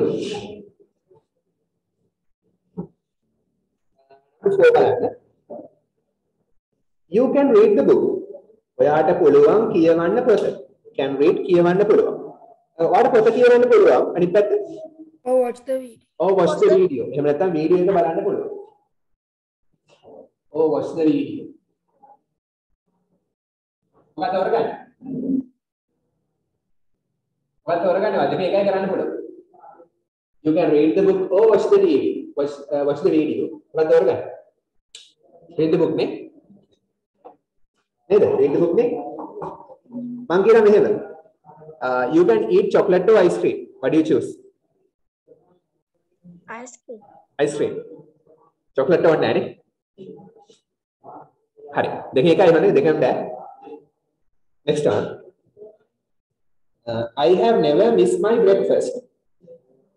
And I have හොඳයි. have දාලා නැහැ. I never miss. මම කවදාවත් මිස් කරන්නේ නැහැ. never කවදාවත් නැහැ miss මග හරිනවා. මම කවදාවත් මග හරින්නේ නැහැ. මෙතන simple present තියෙන්නේ. මම කවදාවත් මිස් කරන්නේ නැහැ මොකද්ද? මගේ උදෑසන ආහාරය. Before go to school. එළදෙන්නේ. Before going to school. එතන පොඩ හදා ගන්න. before එකට පස්සේ ing ඕන ක්‍රියාවලිය. ඒක නීතිය. go නෙමෙයි going. ing ඕනමයි. යන්න පෙර. මම කවදාකවත් breakfast එක මිස් කරන්නේ නැහැ. ඉස්කෝලේ යන්න පෙර. Before going to school. What about you? What එහෙමද? Yes, sir. Yes. Hi, next one. The match was postponed. Match එක කල් දැම්මා. Was postponed. කල් දැම්මා. Match එක කල් දැම්මා. The heavy rains. Because of the heavy rains. And again number 6. Because of නිසා. Because of කියන නිසා. මොකක් නිසාද? The heavy rains. තද වැස්ස නිසා. Heavy rains තද වැස්ස. තද වැස්ස නිසා match එක කල් දැම්මා. ලංකාව පරදින එකක් නම් එහෙම වෙන එක හොඳයි නේ. ඔක්කොම හරියට උස. පහෙන් පහ. හරි very good. ප්‍රශ්න අංක 11. අපි මේක කරලා ස්පෝකන් ඉංග්‍රීසි වලට යනවා හරිද? මේ අවසාන ප්‍රශ්නේ එකකින් පස්සේ spoken. Number 11. Do you love your class? Do you love? ඔයා ආදරේද ඔයාගේ පන්තියට?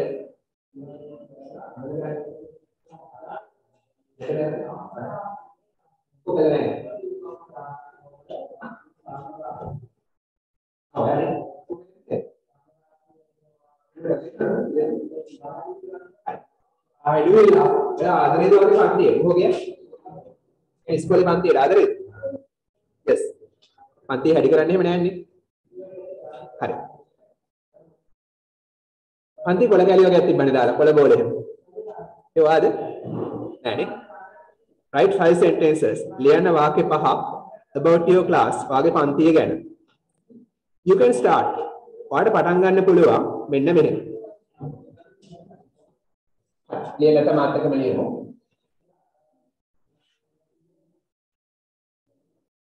समय माई क्लासरूम के लिए पढ़ी रचना वाक्य ना पुलो ये वाले दिन ने पढ़ी वाक्य पहा किया लेकिन रचना ने वाक्य पहा हर ले में ना Okay. My class is आगे पांती है वन में what grade 7 Grade 7.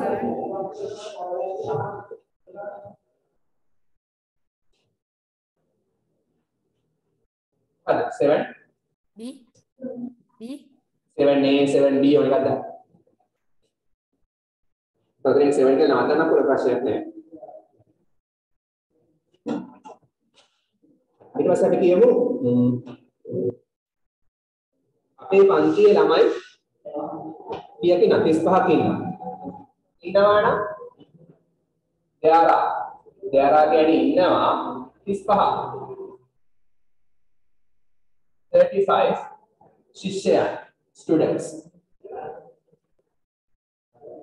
සිසුන් 35ක් ඉන්නවා කොහෙද In our class අපේ පන්තියේ සිසුන් 35ක් ඉන්නවා. දෙගලිය. ඔයාලා මට දෙගලියක් ඉන්නවා? 43. අපේ ලොකු 45. 45. ගොඩක් ඉන්නවනේ. හරි. ඊට අපි කියනවා our class teacher is මොකද නම? අපේ class teacher. පන්ති භාර teacher ගේ නම.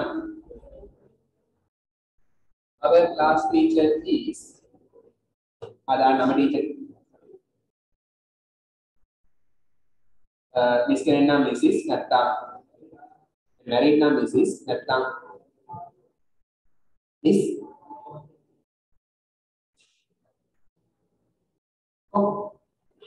sir කෙනෙක් නම් Mr හරි නම දාන්න. teacher නම දාන්න. ඊට පස්සේ ඔයාලට කියන්න පුළුවන් අපේ පන්තිය පිරිසිදුයි සහ සිත් ඇද ගන්නා සුළු. හිණෙන් තමයි නේ. Our class is පිරිසිදුයි නම් very clean. ඉතා පිරිසිදුයි.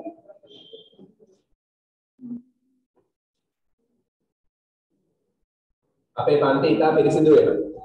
and සිත් ඇද ගන්නා සුළු නම් practice. Spell binding.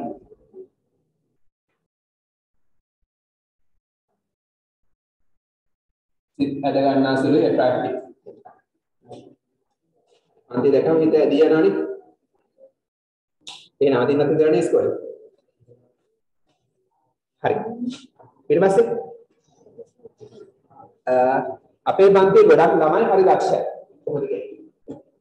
මේ පන්තියේ ගොඩක් ළමයි හරි දක්ෂයි. හරිද?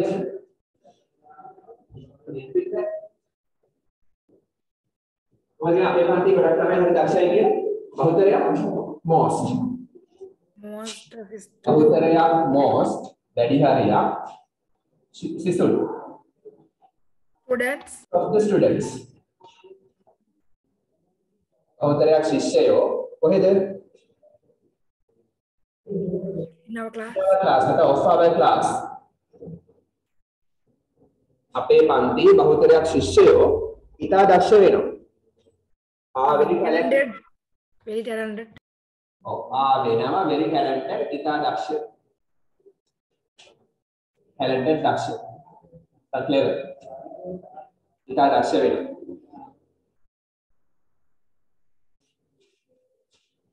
but එකයි මාත් එක්ක අනිත් අය දක්ෂයි.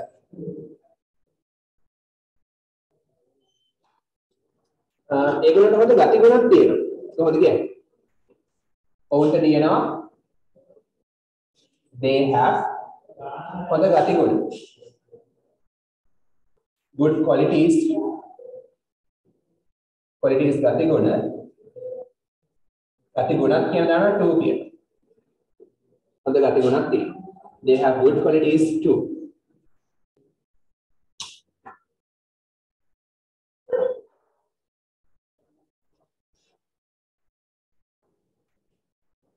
අපි අවසන් කරමු.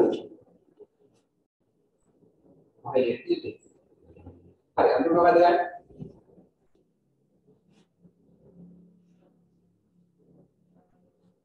අවසන් කරන්න කොහොමද? මේ රචනාව නෙවෙයි ඡේදයක් හොඳේ. I love my class. Lazy. ගොඩාක්. very much නැත්නම් so much. I love my class so much.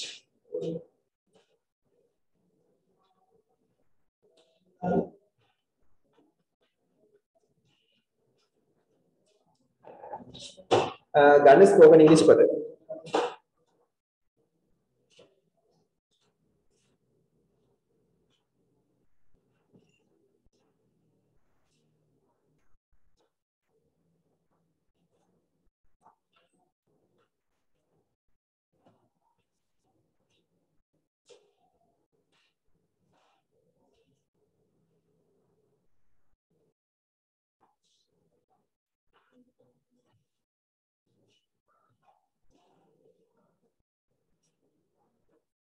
ගොඩක් ලස්සන ඊටම භාවිතා වෙන spoken English phrase එකක්.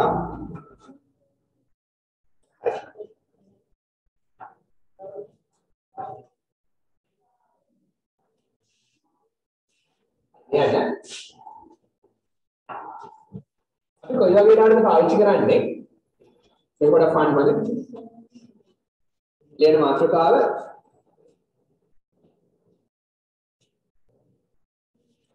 you've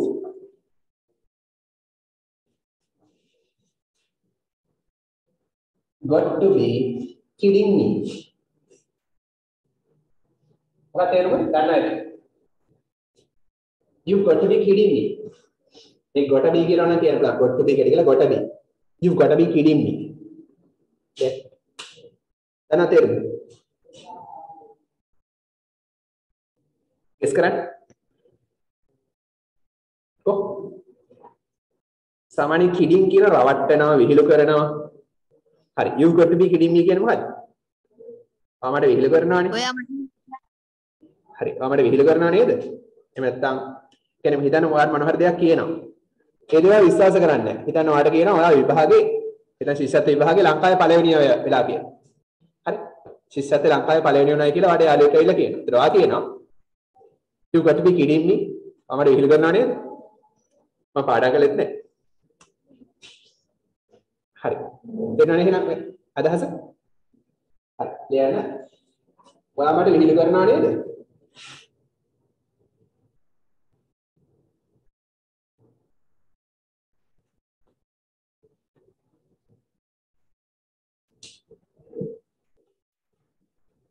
එහෙම නැත්නම් අපි කියන්නේ අර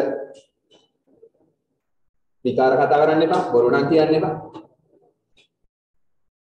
ඒ දේවල් තියෙනවා.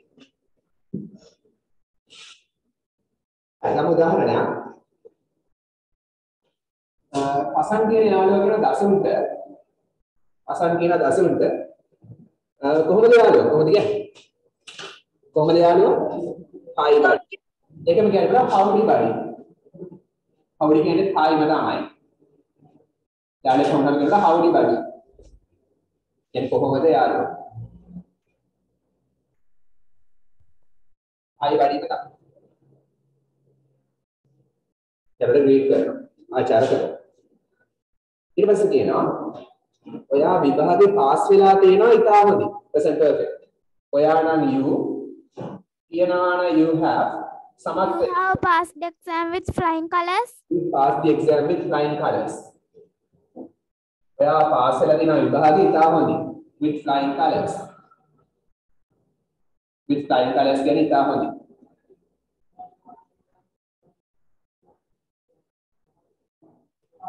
ඉතින් දසුන් කියනවා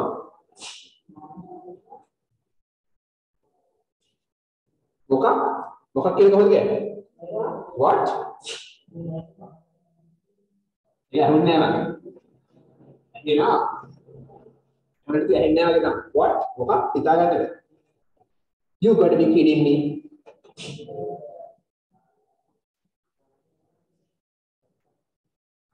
මේ got to be කියලා කියනකොට got to be. හරි. you got to be. ඒ කියන්නේ got to be එක තමයි. You got to be kidding me. ඔයාලට විහිළු කරනවා නේද?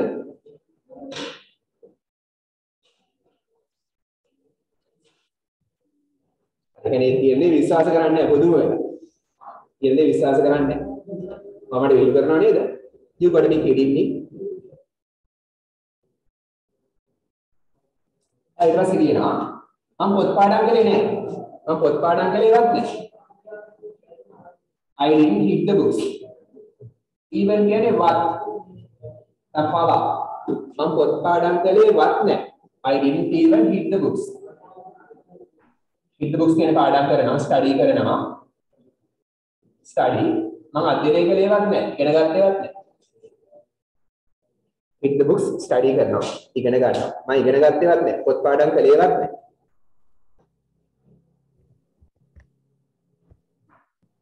මම ඒක පාස් වෙන්නේ හීනෙන් තමයි. කොහොමද කියන්නේ? මම ඒක පාස් වෙන්නේ හීනෙන් තමයි. ඔව්. මම ඒක පාස් වෙයි. ඒකටම ලියන්න. I pass it. මම ඒක pass වෙයි. හීනෙන්. ඒ කියන්නේ ඒක වෙන්නේ නැහැ. හීනෙන් තමයි කියන්නේ වෙන්න. Pigs fly. හීනෙන් තමයි. ඒක pass වෙන්නේ හීනෙන් තමයි. ඒක වෙන්නේ නැහැ. ඌර පියාඹන්නේ නැහැ. ඌර පියාඹද්දි pass වෙයි. ඒ කියන්නේ වෙන්නේ නැහැ. ඒක pass වෙන්නේ හීනෙන් තමයි.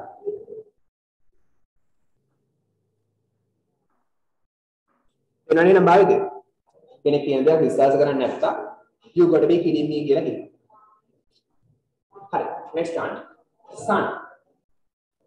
පුතා කියන තාත්තට තාත්තේ රජයේ ඉන්ධන මිල අඩු කරලා. හරිද? තාත්තේ dad රජේ නම් ආණ්ඩුව නම් the government රජය අඩු කරලා තියෙනවා present perfect අඩු කරලා තියෙනවා ක්‍රියාවේ ප්‍රතිපද දෙන්න තියෙනවා has reduced අඩු කරලා තියෙනවා present perfect රජය අඩු කරලා තියෙනවා ඉන්ධන මිල the price bill of fuel රජයේ ඉන්ධන මිල අඩු කරලා දෙනවා කියලා කියනවා පුතා. තාත්තා කියනවා.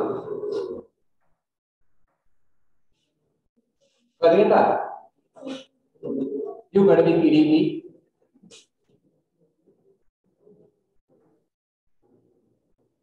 අවමඩ විල් කරනවා නේද?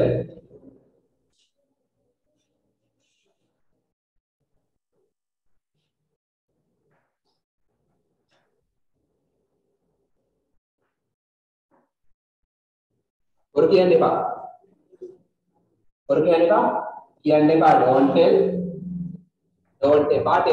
කියන්න එපා. බොරු කතා. බොරු කතා කියන්න එපා don't tell. cock and bull stories. cock and bull stories කියන්නේ බොරු කතා. බොරු කතා කියන්න එපා.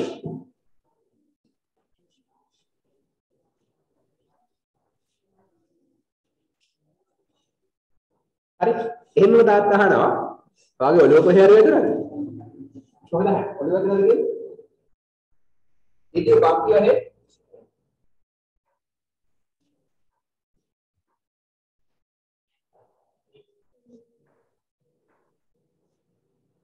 කියන්නේ වදිනට හැප්පෙනවා ඉතින් බම් කියන්නේ ඔළුව හැප්පුණාද last night ඊයේ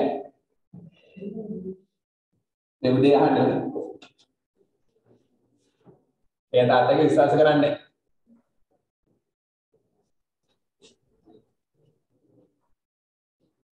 Did you bump your head last night?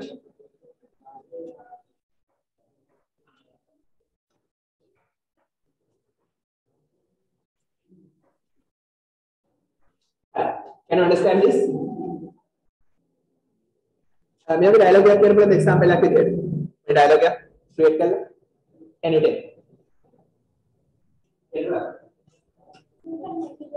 या Why is such a poor teacher in our class? What we will say? He is just in our class of the test. Then I will say, you are going to be me. You've got to be kidding me. You've got to be kidding me. Very good. Excellent. Very good. And it's a chocolate teapot. Very good. So can I give example? Yeah. Listen me. I saw a ghost under the stars. Janaki, you have got to be kidding me. Did you saw a night dream? Okay, very good. Excellent. Hi. That patung saha චරිතතර දෙබස. patung කියනවා චරිතය උපන්දිනේ සුපදනවා. Many happy returns of the day. උපන්දිනේට සුපදනවා. Many happy returns of the day.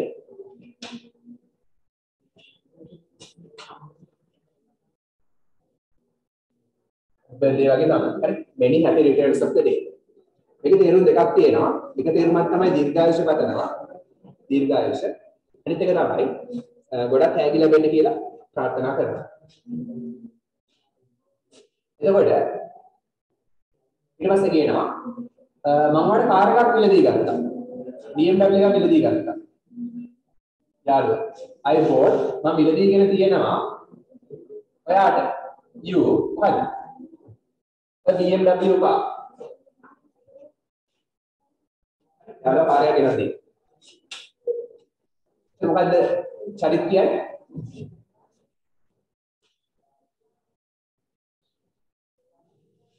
චරිත මොකද? යාළුවා හඳුනා you got to be kidding me වගේම are you kidding me? මමට video කරනවා.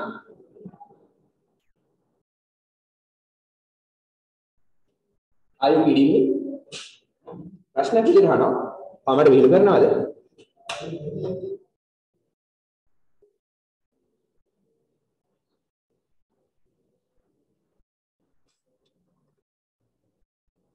Next one. පුතා කියන අම්මට අම්මේ මට ඊයේ අපේ ආච්චිව හම්බුණා සජීවීව. ආච්චි නැති වෙනවා.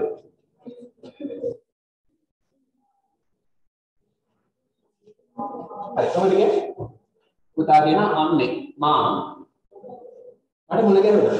ඔව් මට හම්බුණා නම් I met අතීතයි මට මුණ ගැහුණා කාවද? ඔව් my grandma මගේ ආච්චිව නැති වෙච්ච ආච්චි නම් late grandma පරක් වෙච්ච ආච්චි නෙමෙයි. late කියන්නේ මියගිය. මියගිය ආච්චි මුණ ගැහුණා. සජීවී සජීවීව in the flesh live here last night.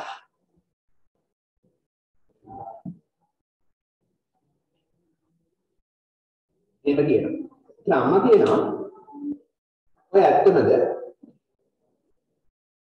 ඔය ඇත්තමද? Are you serious? The serious කියන්නේ අරකට දෙයක් නැත්නම් ඔය ඇත්තමද කියන්නේ? Are you serious? ඔය ඇත්තද කියන්නේ? You must be kidding me. අපට බොරු කියනවා වෙන්න ඕන. අපට විල්ලු කරනවා වෙන්න ඕන. You must be kidding me.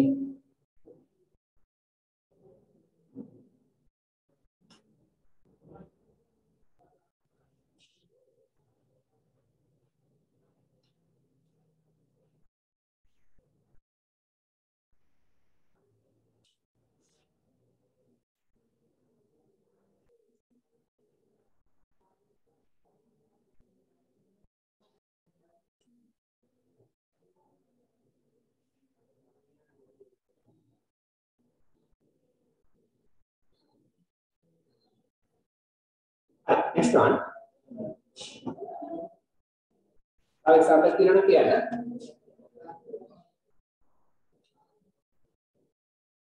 Nisal කියනවා මෙහෙම කොහොමද යාළුවා කියන තව ක්‍රමයක්? How about you? කොහොමද යාළුවා? Hey mate. Hey කොහොමද mate යාළුවා? කොහොමද යාළුවා? ඒ කියන්නේ යාළුවා hey කොහොමද? භාවිතයේ කාලගුණය කොහොමද? කොහොමද? How's weather? Weather කාලගුණය. How's weather? And how is weather?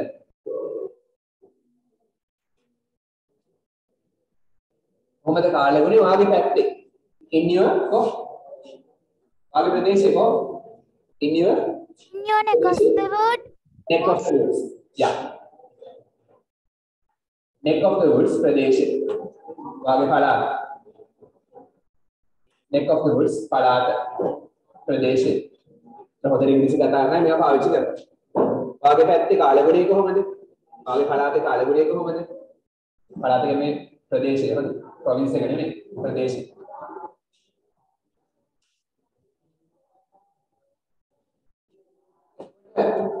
එයාගේ යාළුවා එයාගේ යාළුවා කෙලින්ද තියෙනවා spelling එක තියෙනවා. එහෙනම් හයියෙන් වහිනවා. කොහොමද හයියෙන් වහිනවා කියන්නේ? It is raining cats and dogs. It's raining cats and dogs here. මම තවත් එකක් කියලා දෙන්න. ඔයාලා දන්නවද මේක? තව ක්‍රමයක්. It's pouring. Pouring කියන්නේ හයියෙන් වහිනවා. Raining cats and dogs වගේම තමයි. It's pouring. Pouring කියන්නේ හයියෙන් වහිනවා here මෙහි. මෙහි හයියෙන් වහිනවා. විසල් කියනවා.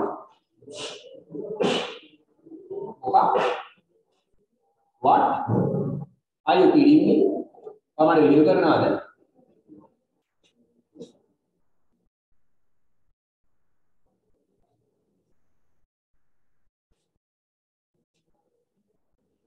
ඒකම කියනවා I'm in front of your house.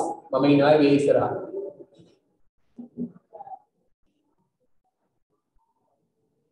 I'm in front of your home. මම ඉනවා ගේ ඉස්සරහා.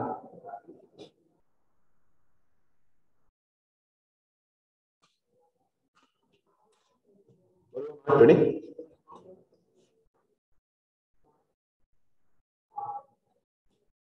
Hari, is it nice? Are you kidding me? එහෙනම් කවුරු හරි බොරුවක් වගේ දෙයක් කිව්වොත් ඒ කියන්නේ කියන කතාවේ විශ්වාස නැත්තම් අද ඉඳන් පොඩ දෙන්න are you kidding me? නැත්නම් you got to be kidding me.